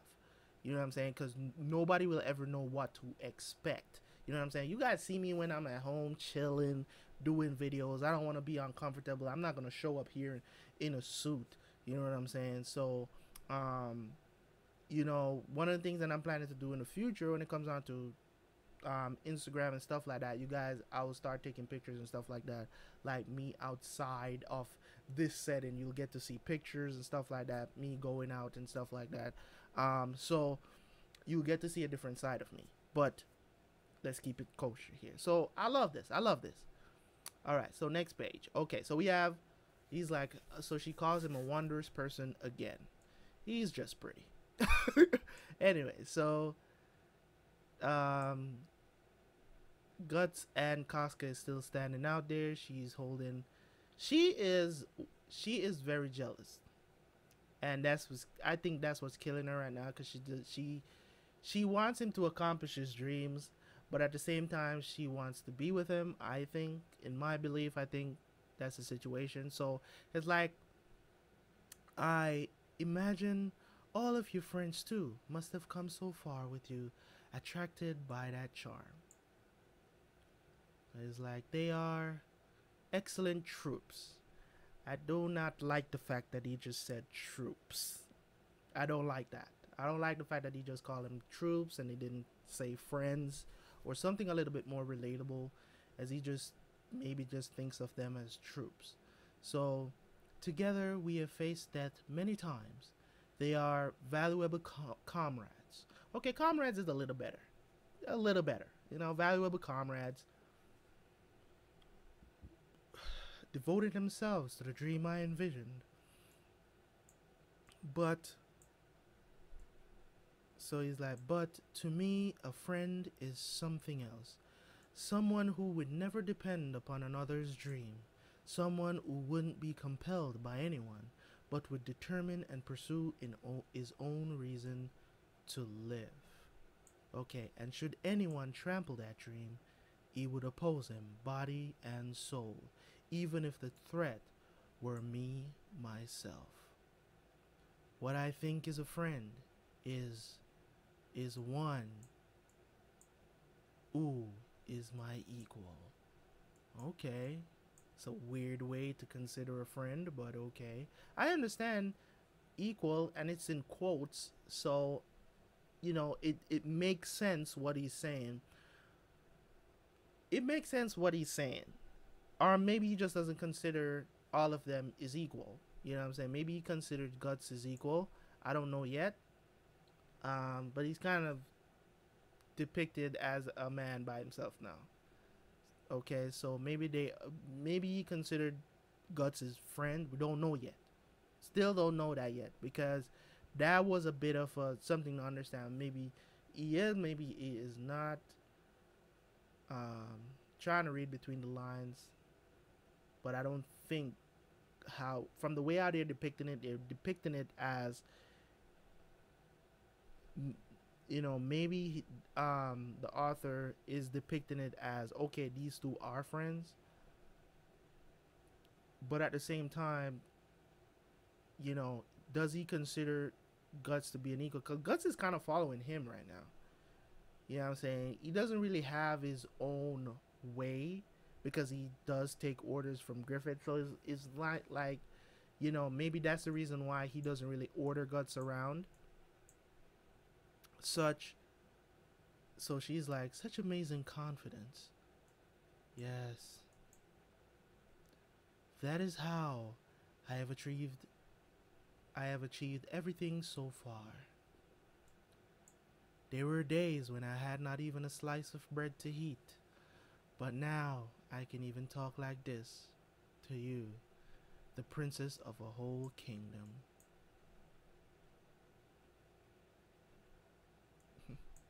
She's bad though. She's like, so he whispers in her ear like, what is your dream? So somebody rushes in there, is like, your highness. They're like, what is it? It is a disaster. Julius is dead. And Adonis. Julius and Adonis is dead. Your uncle, Count Julius, has died. He's like, what did you say? Assassination. Someone snuck into his manor. Even his son, Master Adonis, was... He's like, the castle is in an uproar. And Griffith is smiling. He's... that evil smile on his face, man. With his makeup and lipstick. Anyway, so they're like, hey. They're like, precious thing. Guts walks back down. And that's the end of Precious Things. Like the Midland royal family crest as master bearing a crown seated in the midst of the heavens, the legendary Tower of Triumph. Departure for the front. Okay, that's the name of this one. A little bit art style has changed again. So many of them. They say this new campaign could mean an end to the war. Now, if only that comes true. Don't worry, Midland has its own guardian angel, It's like, speak of the devil. Here comes Griffith. If it isn't Minister Foss. I have heard the Band of the Hawks is the campaign's vanguard. With General Julius dead, Midland has no other guardian deity but you. May fortune smile. He's like, guardian deity, an exaggeration. However, your humble servant will do all within his power.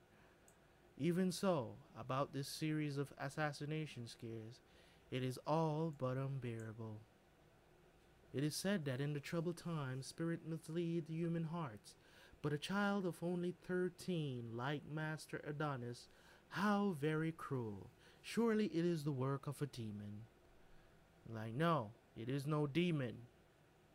It is the work of man, Minister.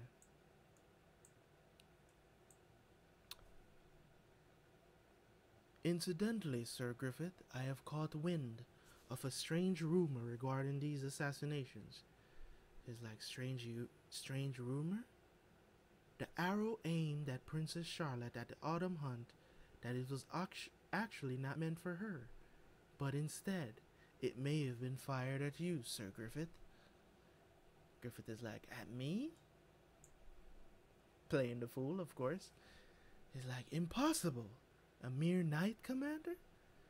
He's like, you humble yourself. The exploits of the Band of the Hawk you lead are widely proclaimed in many lands. Also, according to said rumor, the assassin who attacked you may not have been a Chutter Smile at all, but a subordinate of someone within this very court.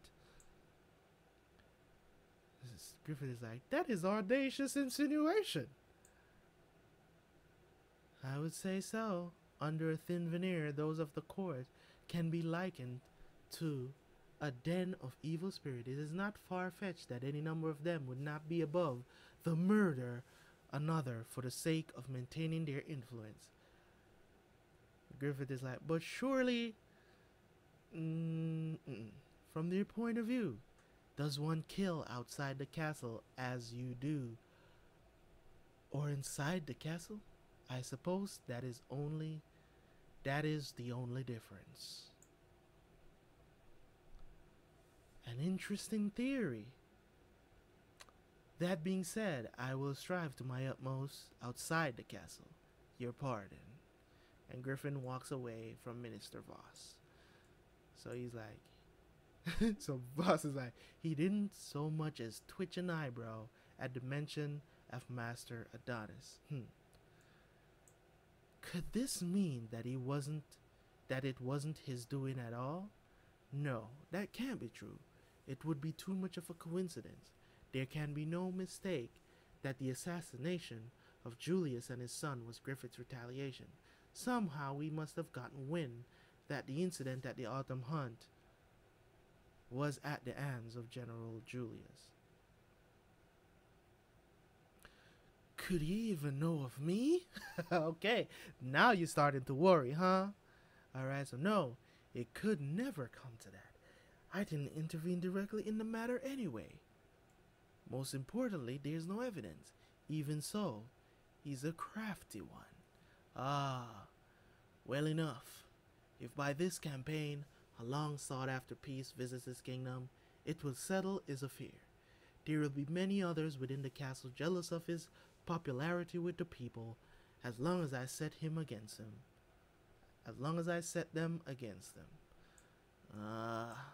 There's so the only good hero is a dead hero.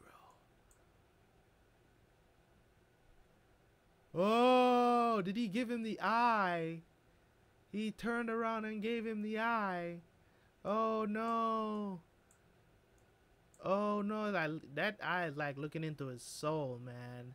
That's why I said I think the Behelit is probably telling him some stuff about these people, man. So he's like frightened out of his boots right now. He's like, oh, he knows something. So Casca is here, looking like a snacker. So she calls out to Griffith like, Lord Griffith. Griffith. People love calling his name. So it's like Princess Charlotte. So it was Charlotte calling him? Okay. Thought it was Casca. Okay, so it's like, are you departing already? Like, yes I am. On my way. Yes, I am on my way. It's like, what is that? A necklace? It's like, so she gave him something. It's like, take this. Griffith is like, what is it? It is a necklace made from lodestone. It is not very valuable, but it's a memento of the former queens of my mothers. But an item of such importance. No, please have it. With the lodestone, the man half and woman half are extracted or woman half are attracted to one another. It is said that the two who possess each half are destined to meet again. A naturally occurring magnet. Okay, so that's what lodestone means. Okay, I dig it. So it's like, if you were to carry that necklace made from the man's stone, surely this necklace of the woman's stone should draw it back and see you safely home from the battlefield. So please, accept it. No. Yo, my dude Griffith is a savage. He's like, no.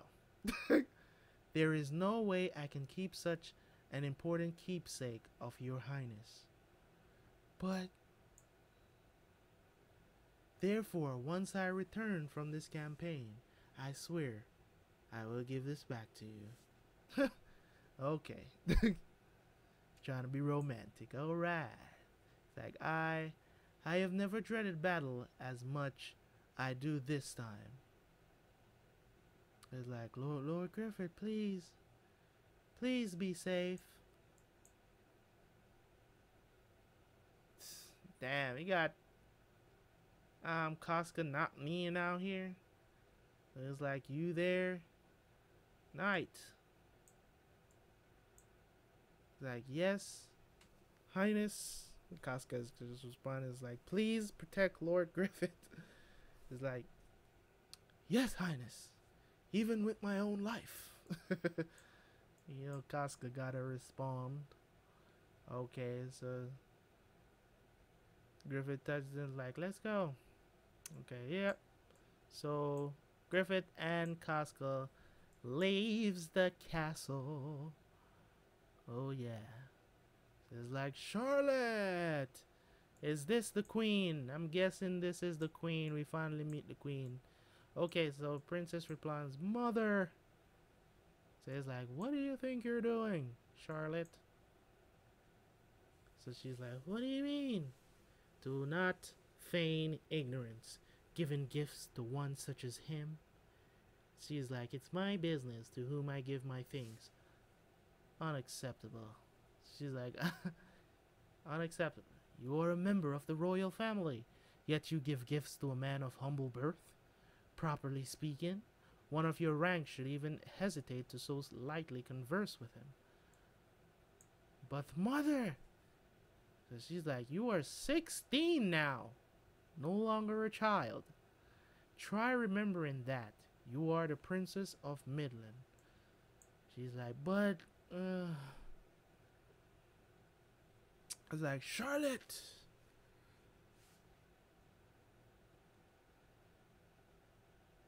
Calls out to her again. I look like Griffith is here now on his horse. He's like, move out. So they're leaving on their campaign. Beautiful drawing as ever. What I think a friend is one who is my equal. Did he hear Griffith say that? I don't think so. Did he? Departure from the front. End. It's the end of that chapter. We got about 50 more pages to go or so. Oh my god. We're getting there. We're getting there. Okay. Let's cool our chops. Take a break. Alright, new chapter. Let's go. So it looks like, who are they going to fight? The engagement. So Casca says, seems like, or she's thinking, at a time like this. So they're like, what's wrong? You look pale. So she's like, nothing. Come on, let's do this. So they're heading into battle. Okay, so they're all like,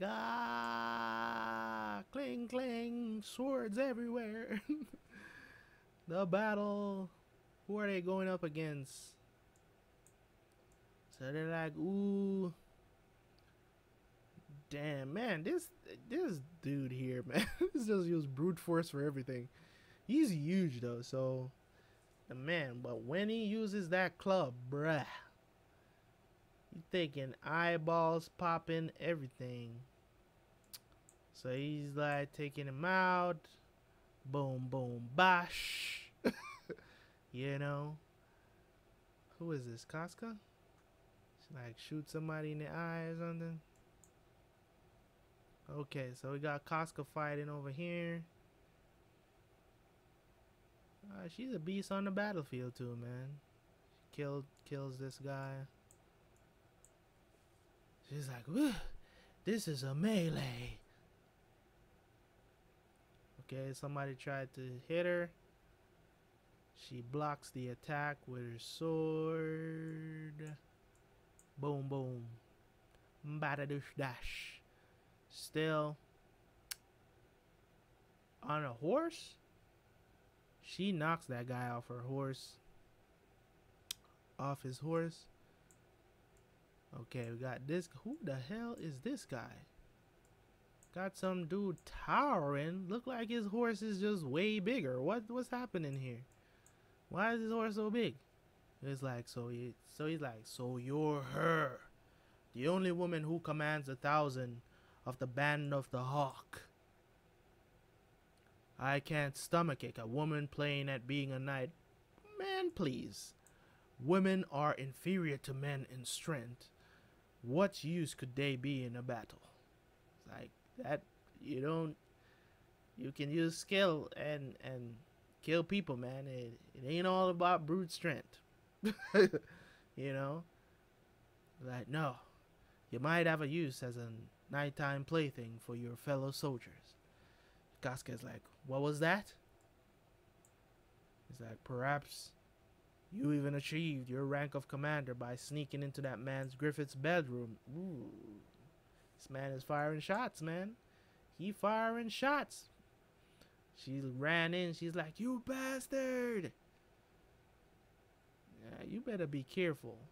Might you get hurt. Don't get angry. Just be you. Damn, she got knocked off her. Damn, he knocks her off her horse. Ah, man. She's off her horse. She gets back up. She was bouncing. Damn, he goes in for the kill. Missed. Damn. Right between her legs. It's like, so she's like, this guy's strong. It's like, the battlefield is the sacred ground of men. I, Adon, head of the Blue Whale, ultra heavy, armored, fierce assault annihilation. You know what, man? At this point, I think this guy is trolling us. He must be trolling us with these names. He trolling us, man. Blue Whale, ultra heavy, armored, fierce assault annihilation, Night Corp. Shall teach you the folly of your frivolity in setting foot upon it. So he tries to hit Casca again. He's like, I can't, I've got no strength. So there's like, big sis, Commander Casca. They're like, damn you. So she's like, fools, get back. Oh, she wants it one-on-one. Okay.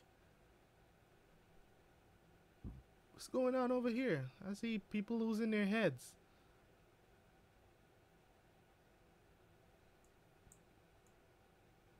Damn, people losing their heads. What's going on? If you let yourself be led by a woman, you're weaklings.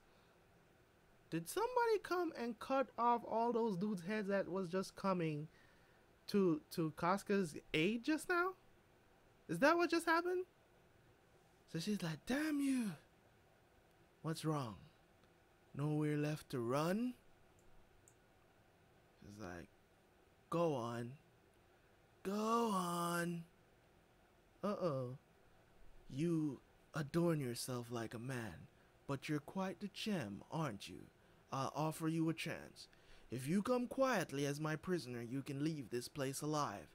But what I mean by prisoner is you'd be my arm is harlot. Damn, bro. He's like, go to hell, dog. Then you can die. And they're like, big sis. And she's just standing there. Did she want to die? Ooh. Guts comes and saves her. Nice. Nice. Nice. I love it. I love it. This ain't so she's so Guts is like, this ain't like you. So she's like, Guts, like, Raiders, Captain Guts. You. Did he kill that dude with one swing? Is that what he just did? You. Lout. Or did he knock him off his horse? I don't know what he did. He did something. He's like, come on. That's Guts saying, come on. He's like, anyone will do. I just feel like swinging this with all my might until I can't think about anything else. Okay, so we're at the 2 final chapters of the arc. Finally, why are they showing Casca's nipples? You know, I don't understand. Sex with nails, standard nails. Oh yeah, Casca, man. She's beautiful. Her drawing is beautiful. I like how he draws her. Okay, so we got Casca here. So Guts comes to her aid.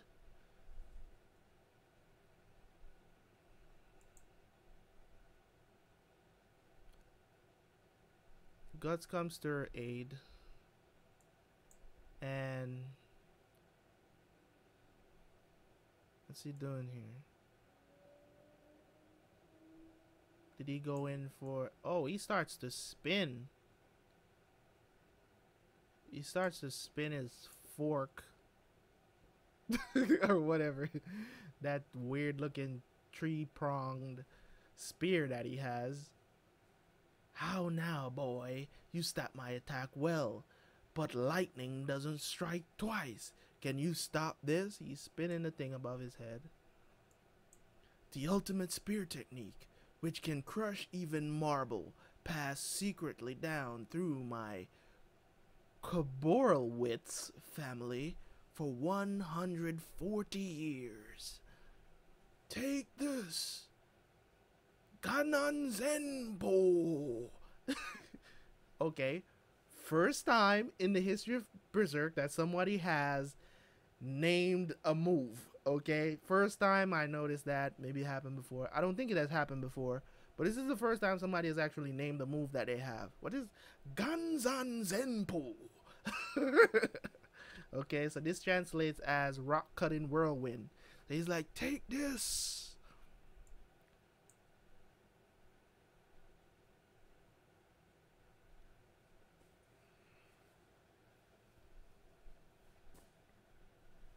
Why they always gear us up for, you know? They always gear us up and make us feel like this is going to be a hype fight, and then it does hands in one swing. You know what I'm saying? Like, look at this. I mean, this is crazy, man. One swing, he cuts through the spear and everything right down the middle, split his head in two. Come on, man. It's unfair. Guts' strength is unfair, bro. He only struggles against demons. It's ridiculous. Okay, so we got taking out that guy, splitting his head in two. You ain't ready for prime time. He's like, poor ho. Gunjan. And Guts cuts him across the face to finish him off. My God, man. And it's so detailed. Look at this, man. Oh my God. Teeth and everything goes flying. Damn, bro. Knocked him off his horse clean. Oh. He's like. He's like. Ganzan Zempu? So what? Awesome, he took that monster down with just 2 swings. That's our captain. Watch him go. What's wrong? This isn't how you usually are. He's talking to Casca. Your fighting's horrible. You'll wind up dead if you're out of it. And then she faints. It's like, hey.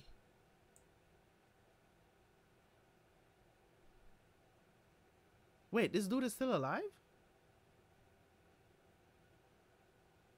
He's still alive. He pulls out a crossbow. She's about to fall over a cliff. I didn't even realize that.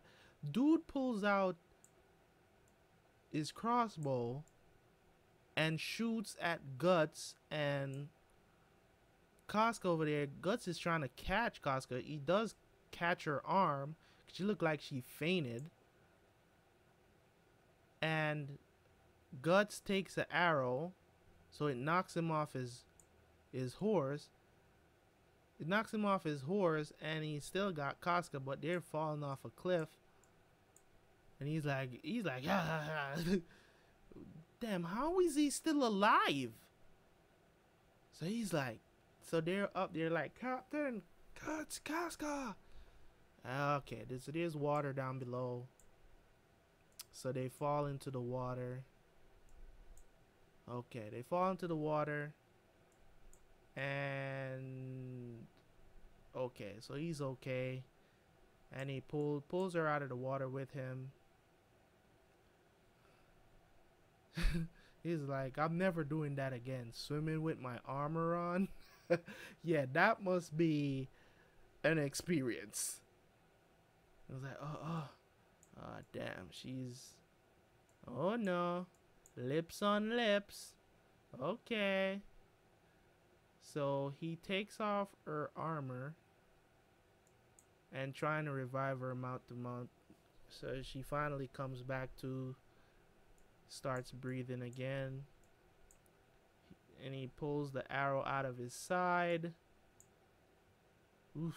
He's like, damn it, that whale bastard. He's fish bait next time I see him. Still, we're lucky to be alive falling from up there. Hard to believe. He's like, what now? Ain't no way we can scale that cliff. How can we get back? Okay, he's like, high fever. She has a high fever. Must be why she fainted. This is bad. If she stays in the rain like this. Okay, so he spots a cave. Okay, so they're telling Griffith what happened. Is that Guts and Casca, and they were like, it was quite a high cliff, but there was a river beneath, so surely they must have survived. That's what he's saying. This is him we're talking about. I don't think it's anything life-threatening at least, but whether he'd land safely or not from that height, he'd been wounded, and something was wrong with Casca. If we send out a search party, we should hurry. We should hurry. Sir Griffith, you do understand. In war, conquering the enemy is most important. To spare valuable troops from those granted by the king, to confirm the life or death of, at best, a mere unit commander, now would be outrageous. Furthermore, he brought this upon himself by engaging in personal combat. And they're like, no, that wasn't. Besides, the Band of the Hawk's highly touted raiders, captain and female commander are together, are they not? They ought to be able to surmount such a dilemma with ease. Certainly. Like, if they're alive. So you can send some people to go confirm. You don't have to send the whole damn army. But you could send some men to go make sure they're okay. So Guts and Casca is down here. They're in the cave. He's trying to tend to her. He's like, now what to do? It looked like he took off his clothes and put it on her. It seems. Looked like he took off his shirt and gave it to her or something. Now what to do is like, some of the enemy saw us fall. If I kindle a fire, it'd be like telling them where we are. And Casca can't leave here for a while yet. Duh, can't help it. There's just no other way. Oh damn, he was considering not like taking off her clothes, but he needs to take off the wet clothes off of her, I'm guessing. So he didn't want to do it, but he had to do it. So he said, oh well, that's the way it is. Besides, it's not exactly the first time with her. What a pain. What the hell is she thinking anyway? Just don't wake up. Going into battle with a fever. This is why women don't have any sense. That's a bit harsh. She's bleeding? Where? Where is she bleeding from? Look like she's bleeding. Blood? Did the idiot get wounded? Is she on her period? Probably. So that's it. Must be rough being a woman.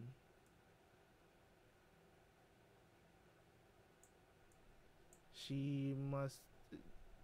Damn. That's so cool of him. That's a beautiful image, by the way. That is a beautiful image, well drawn, everything. Pretty cool stuff. Casca. And okay, final chapter. Final chapter of this. Hopefully I can finish this. Okay, so he's like, whether you come on, Griffith, is whether you come along or not is your decision. You know how to fight already, don't you?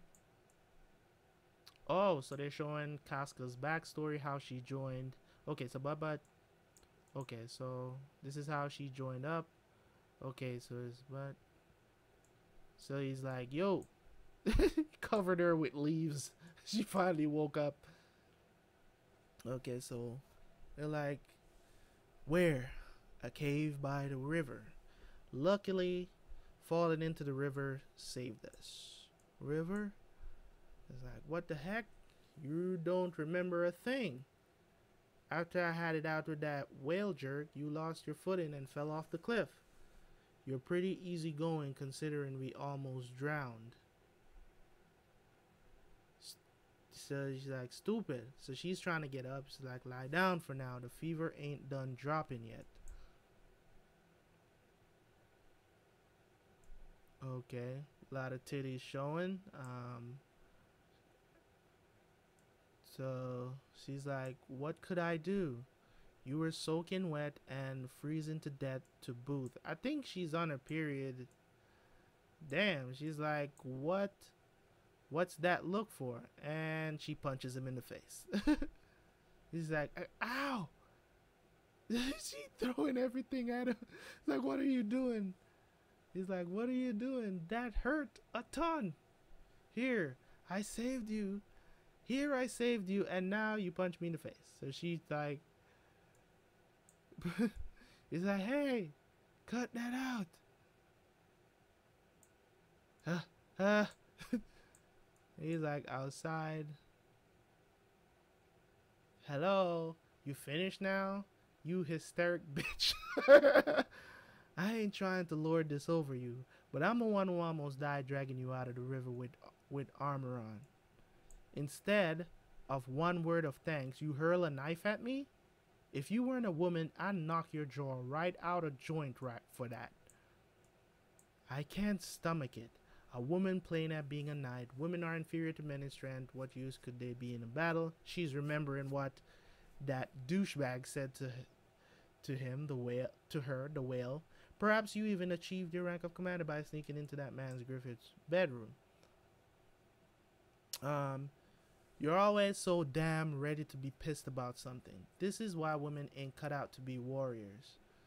And he's saying the same thing that she was. That he was saying to her. It's like, what? It's like, I wasn't born a woman because I wanted to be. Born a woman because I wanted to be? I wasn't born a woman because I wanted to be? It's like, so it's like, now she's crying. It's like, hey, sorry. Not that I really get it. She tries to punch him again, and he catches the punch. And he's like, Sanuva, you really are some kind of bitch. He's like, calm your ass down. Don't make me force you. She's like, let go. She's like, let.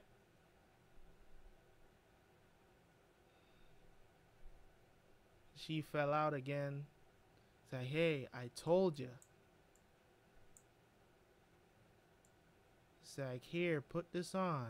I was wearing it so it's dry already. So he um, gave her his shirt.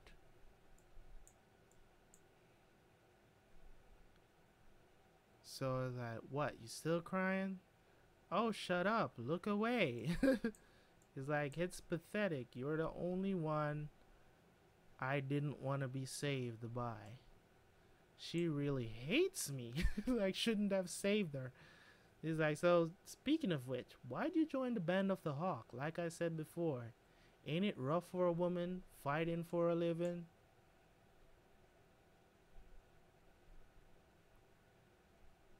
It's like, if you don't want to say it, then whatever. Griffith. It's Griffith. It's like, my home village was poor and nestled in a mountain ravine. The land was barren and we couldn't really grow much besides oats.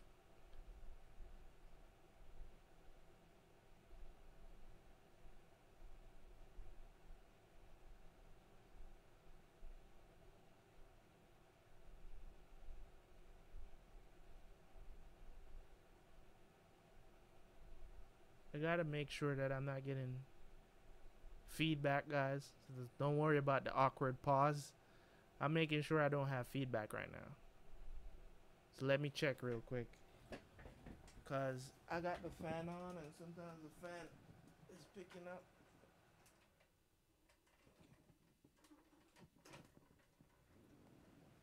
Okay, so it was the fan. Sorry for that.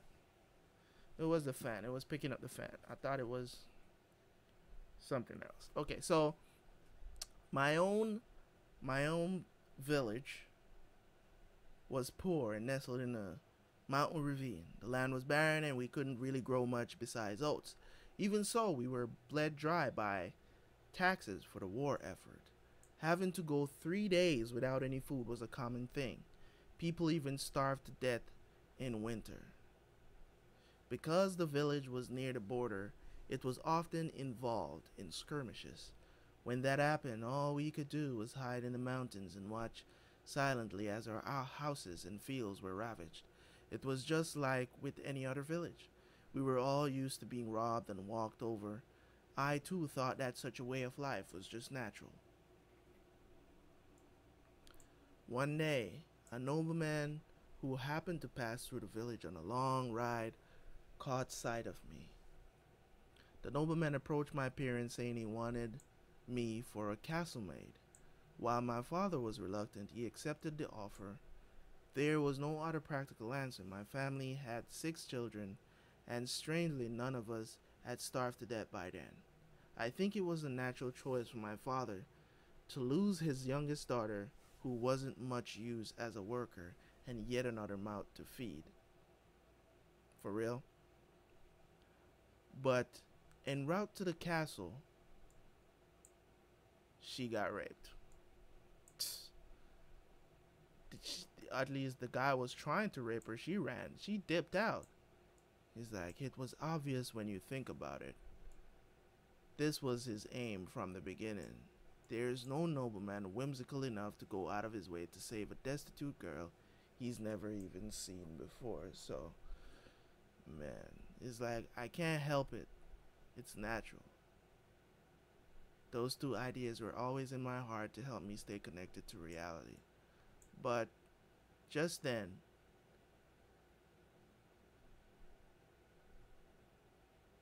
damn, somebody cut his ear off. Hell, I'm guessing this is Griffith that saved her? Yep, Griffith on the move. Does being born of the nobility mean that you're chosen by God?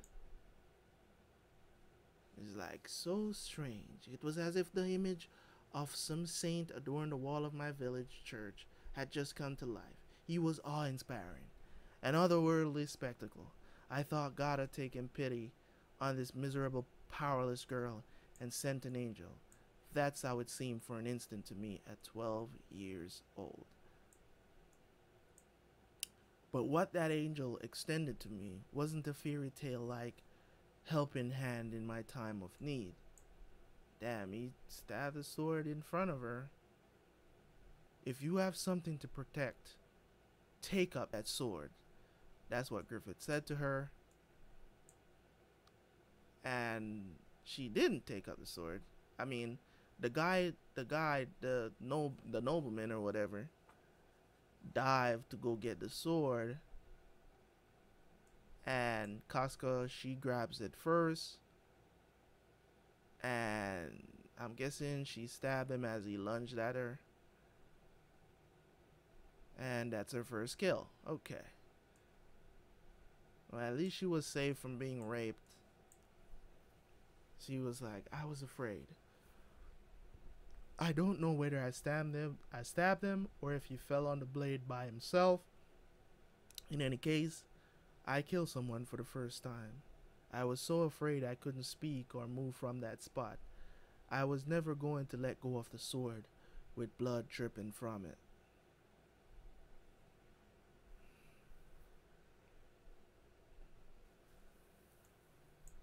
Griffith.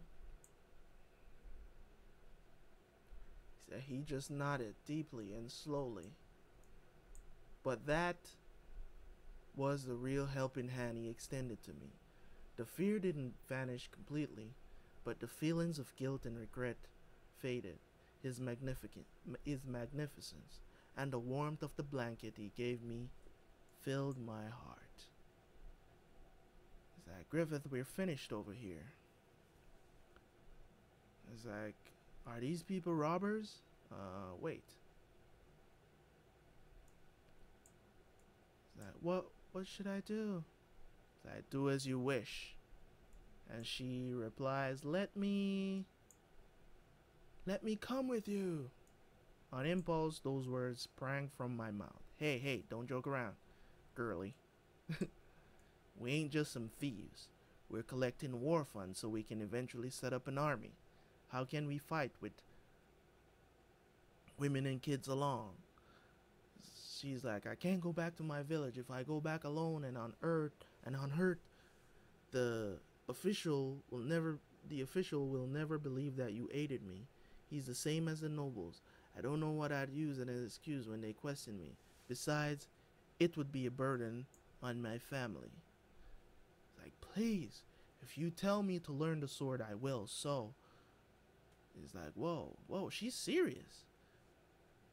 And Griffith replies, you might die, you know. She's like, she's like, didn't I tell you do as you wish? Whether you come along or not is your decision. You know how to fight already, don't you? He's like, but you were the one who gave me the sword and the blanket. And that is the end of the volume. Okay, guys. Thanks for tuning in as always. Hopefully you guys stick around and check out the review. Of course, gonna go in a little bit on these chapters. Thank you guys so much for tuning in. If you're watching this on the Google Drive, please go back to YouTube and check out the review at least. Thank you guys so much for tuning in. I'm guessing thank you in advance to Layden, because I'm probably going to forget to timestamp the review. He always does so for me. So thanks in advance to Layden, man, for always doing that for my Berserk read-throughs. Thank you guys so much for tuning in, and I will see you guys for the review. All right. What's going on, guys? Welcome back to the review of Berserk Volume 6. It was awesome, man. It was awesome. A lot of story to tell. The thing that I like the most about this manga, as I said before during the read through, I did touch a bit on this, and what I like the most about this read through is mainly the storytelling, the way how the author takes time to master the pacing of each chapter, of each volume, that you, as I said, you feel so immersed into the world. And that's why it's so easy for me to get through the chapters, even though they're so long. It's easy for me to get through because you feel so immersed into the world that you feel like you're a part of the world. So you feel like you're there as a fly on the wall during all these awesome conversations. Griffith getting even more status now, you know, because of the miss assassination attempt by Count Julius. Okay, so Count Julius had a son. Of course, Griffith retaliated after doing some investigation and stuff like that. I'm wondering if he does suspect Minister Foss. Minister Foss reminds me of Varys from Game of Thrones. He's that guy. You know, he reminds me of Varys, and not to the length of Littlefinger, but definitely Varys, the one that's always kind of in some ways looking out for the crown, backhand and everything. Not that he wanted the crown, he never wanted the crown. So he kind of gives me that vibe, you know, Minister Foss. So the situation, it's just hatred, man, and you're always gonna have that. You're always gonna have haters that don't want to see you get anywhere.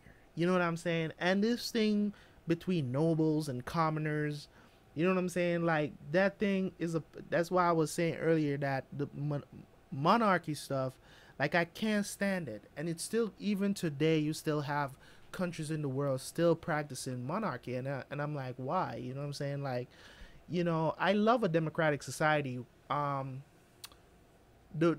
reason why I love a democratic society, democracy, as they like to call it, right, is because the people get a right to choose. Like, you know what I'm saying? You have a vote, and you vote in a president, no matter how stupid they are. You know, the people have a say. You know what I'm saying? People don't have a say in dictatorships and monarchies. Monarchies is just like, okay, you're the oldest son, you get to take over. You know, if it's just weird. It's just weird to me that you still have countries in the world. Like, to me, I think they should do away with monarchy stuff. Is, you know, especially England is the most prominent one that's out right now. You know what it's like when anything royal is going on. They act as if, you know what I'm saying? What is it? What's the fascination with them? I don't understand. What? Their riches don't come from, you know, it's the people that keep them rich. You know what I'm saying? It's the people that keep them rich over there. So that's even another thing where I'm like, why? You know what I'm saying?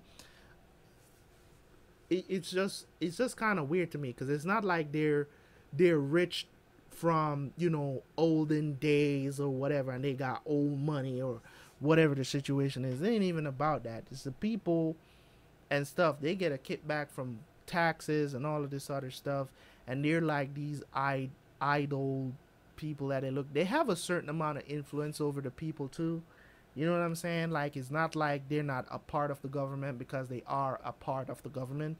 But still, you know, the prime minister kind of answers to the queen over there, which is kind of weird to me, because the people vote in the prime minister. So it's like, it's weird. You know what I'm saying? So, cool stuff, man. Cool beans. But I do think I'm not a monarchy.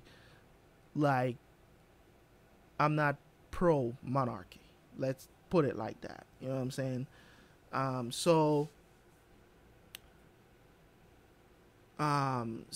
when it comes on to the stuff that is happening between Griffith and you know, everybody else hating him and his rise, and the king kind of likes it, because the king want to be protected, and who's the best person to do that? Griffith and the Band of the Hawks.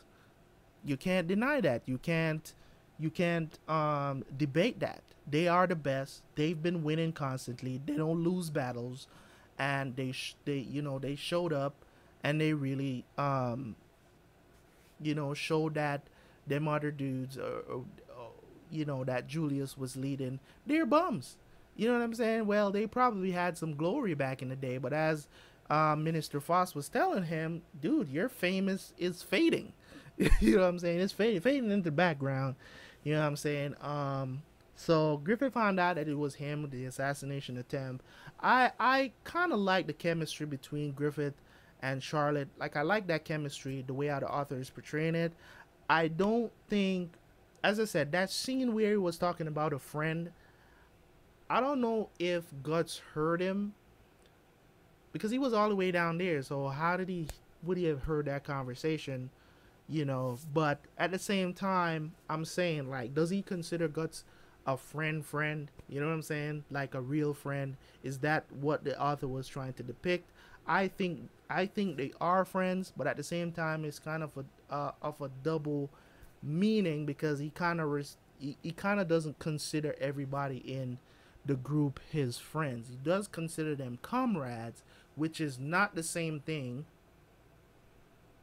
Okay, guys, I hope you guys know that comrades and friends, not the same thing. Very similar meaning, but they're not the same thing. Comrades can be, friends in my book, and me personally, I wouldn't say some if you fight with me, we're probably comrades. You know what I'm saying? If you fight with me, but you're probably not my friend. You get what I'm saying? You're probably just doing it. You're probably just fighting with me just because, we might be in the same unit fighting against a common enemy. You know what I'm saying? But we're probably not friends, but we're comrades. You know what I'm saying? So comrades is more people that come together for a common goal. Um, you know what I'm saying? Like a team of people going out there to complete a mission.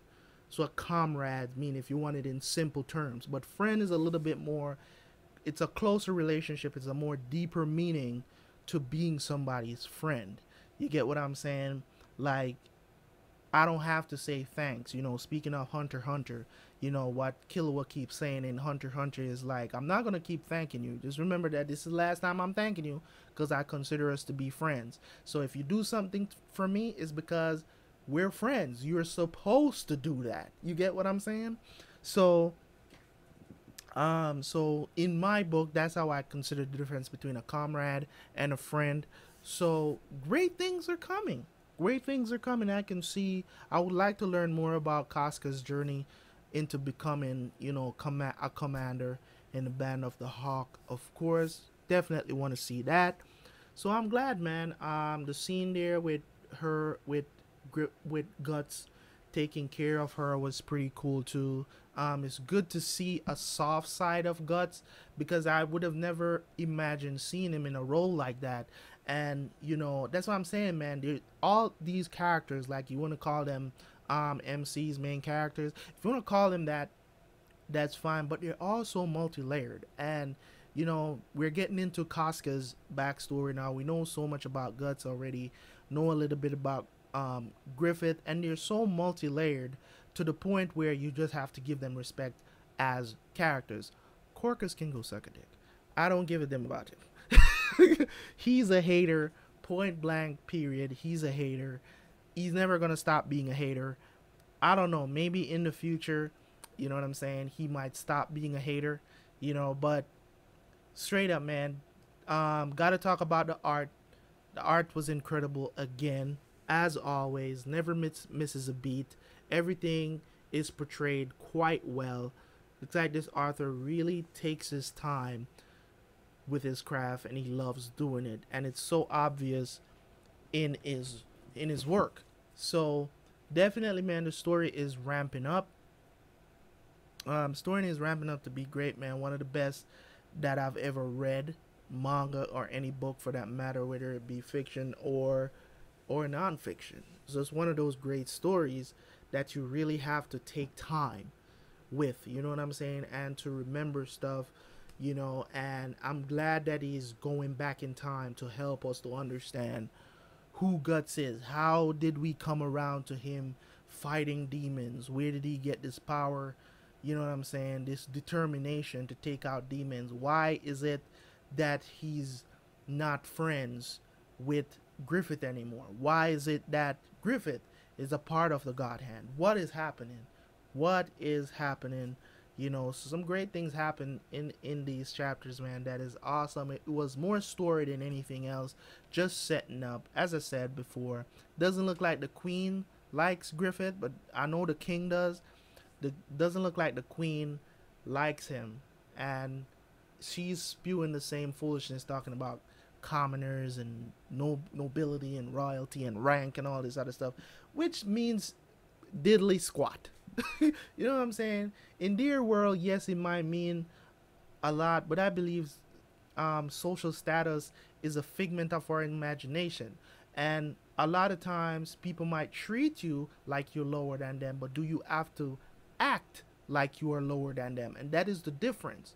That is the difference. Yes, people might treat you like you're lower than them. And that's why, I pause to talk about having a multi-layer to you where people can't tell, you know what I'm saying? Like, you look at me, like a lot of people as look at me and they're like, really, you're from Jamaica and some you know what I'm saying, like, I'm a country bumpkin. I'm from the country. I lived among a bunch of trees and on a hill and stuff like that. You know what I'm saying? Like, that's the kind of environment I'm coming from, so people don't know that unless you talk to me, unless you know that. That is not something you're gonna just hear me just say out loud. It's not information that you're gonna find about the internet about me. You know what I'm saying? But now that I've said it, you know. But those, people that I interact with on a daily basis, like, they, a lot of times when I talk about my background, they're like, man, wow, you know about that stuff? You know that? You know this? You know, that's because I educate myself. I try to be as multi-layered as possible so that, keep myself up to date with most things. And you guys have helped me on this channel also to learn about even more things. So it's awesome, man. It's awesome to be exposed to great stories like this and to kind of relate and draw parallels and stuff like that for real life. And I dig it. I love it. I love you guys for continuing to support these videos, man. Thank you guys so much for tuning in for another read through, one of the greatest of all times. Of course, you already know who it is. Thank you guys so much for tuning in. You are Terror Squad. I am Mr. Terabyt Reacts, and I will see you guys for the next Berserk read through. Peace.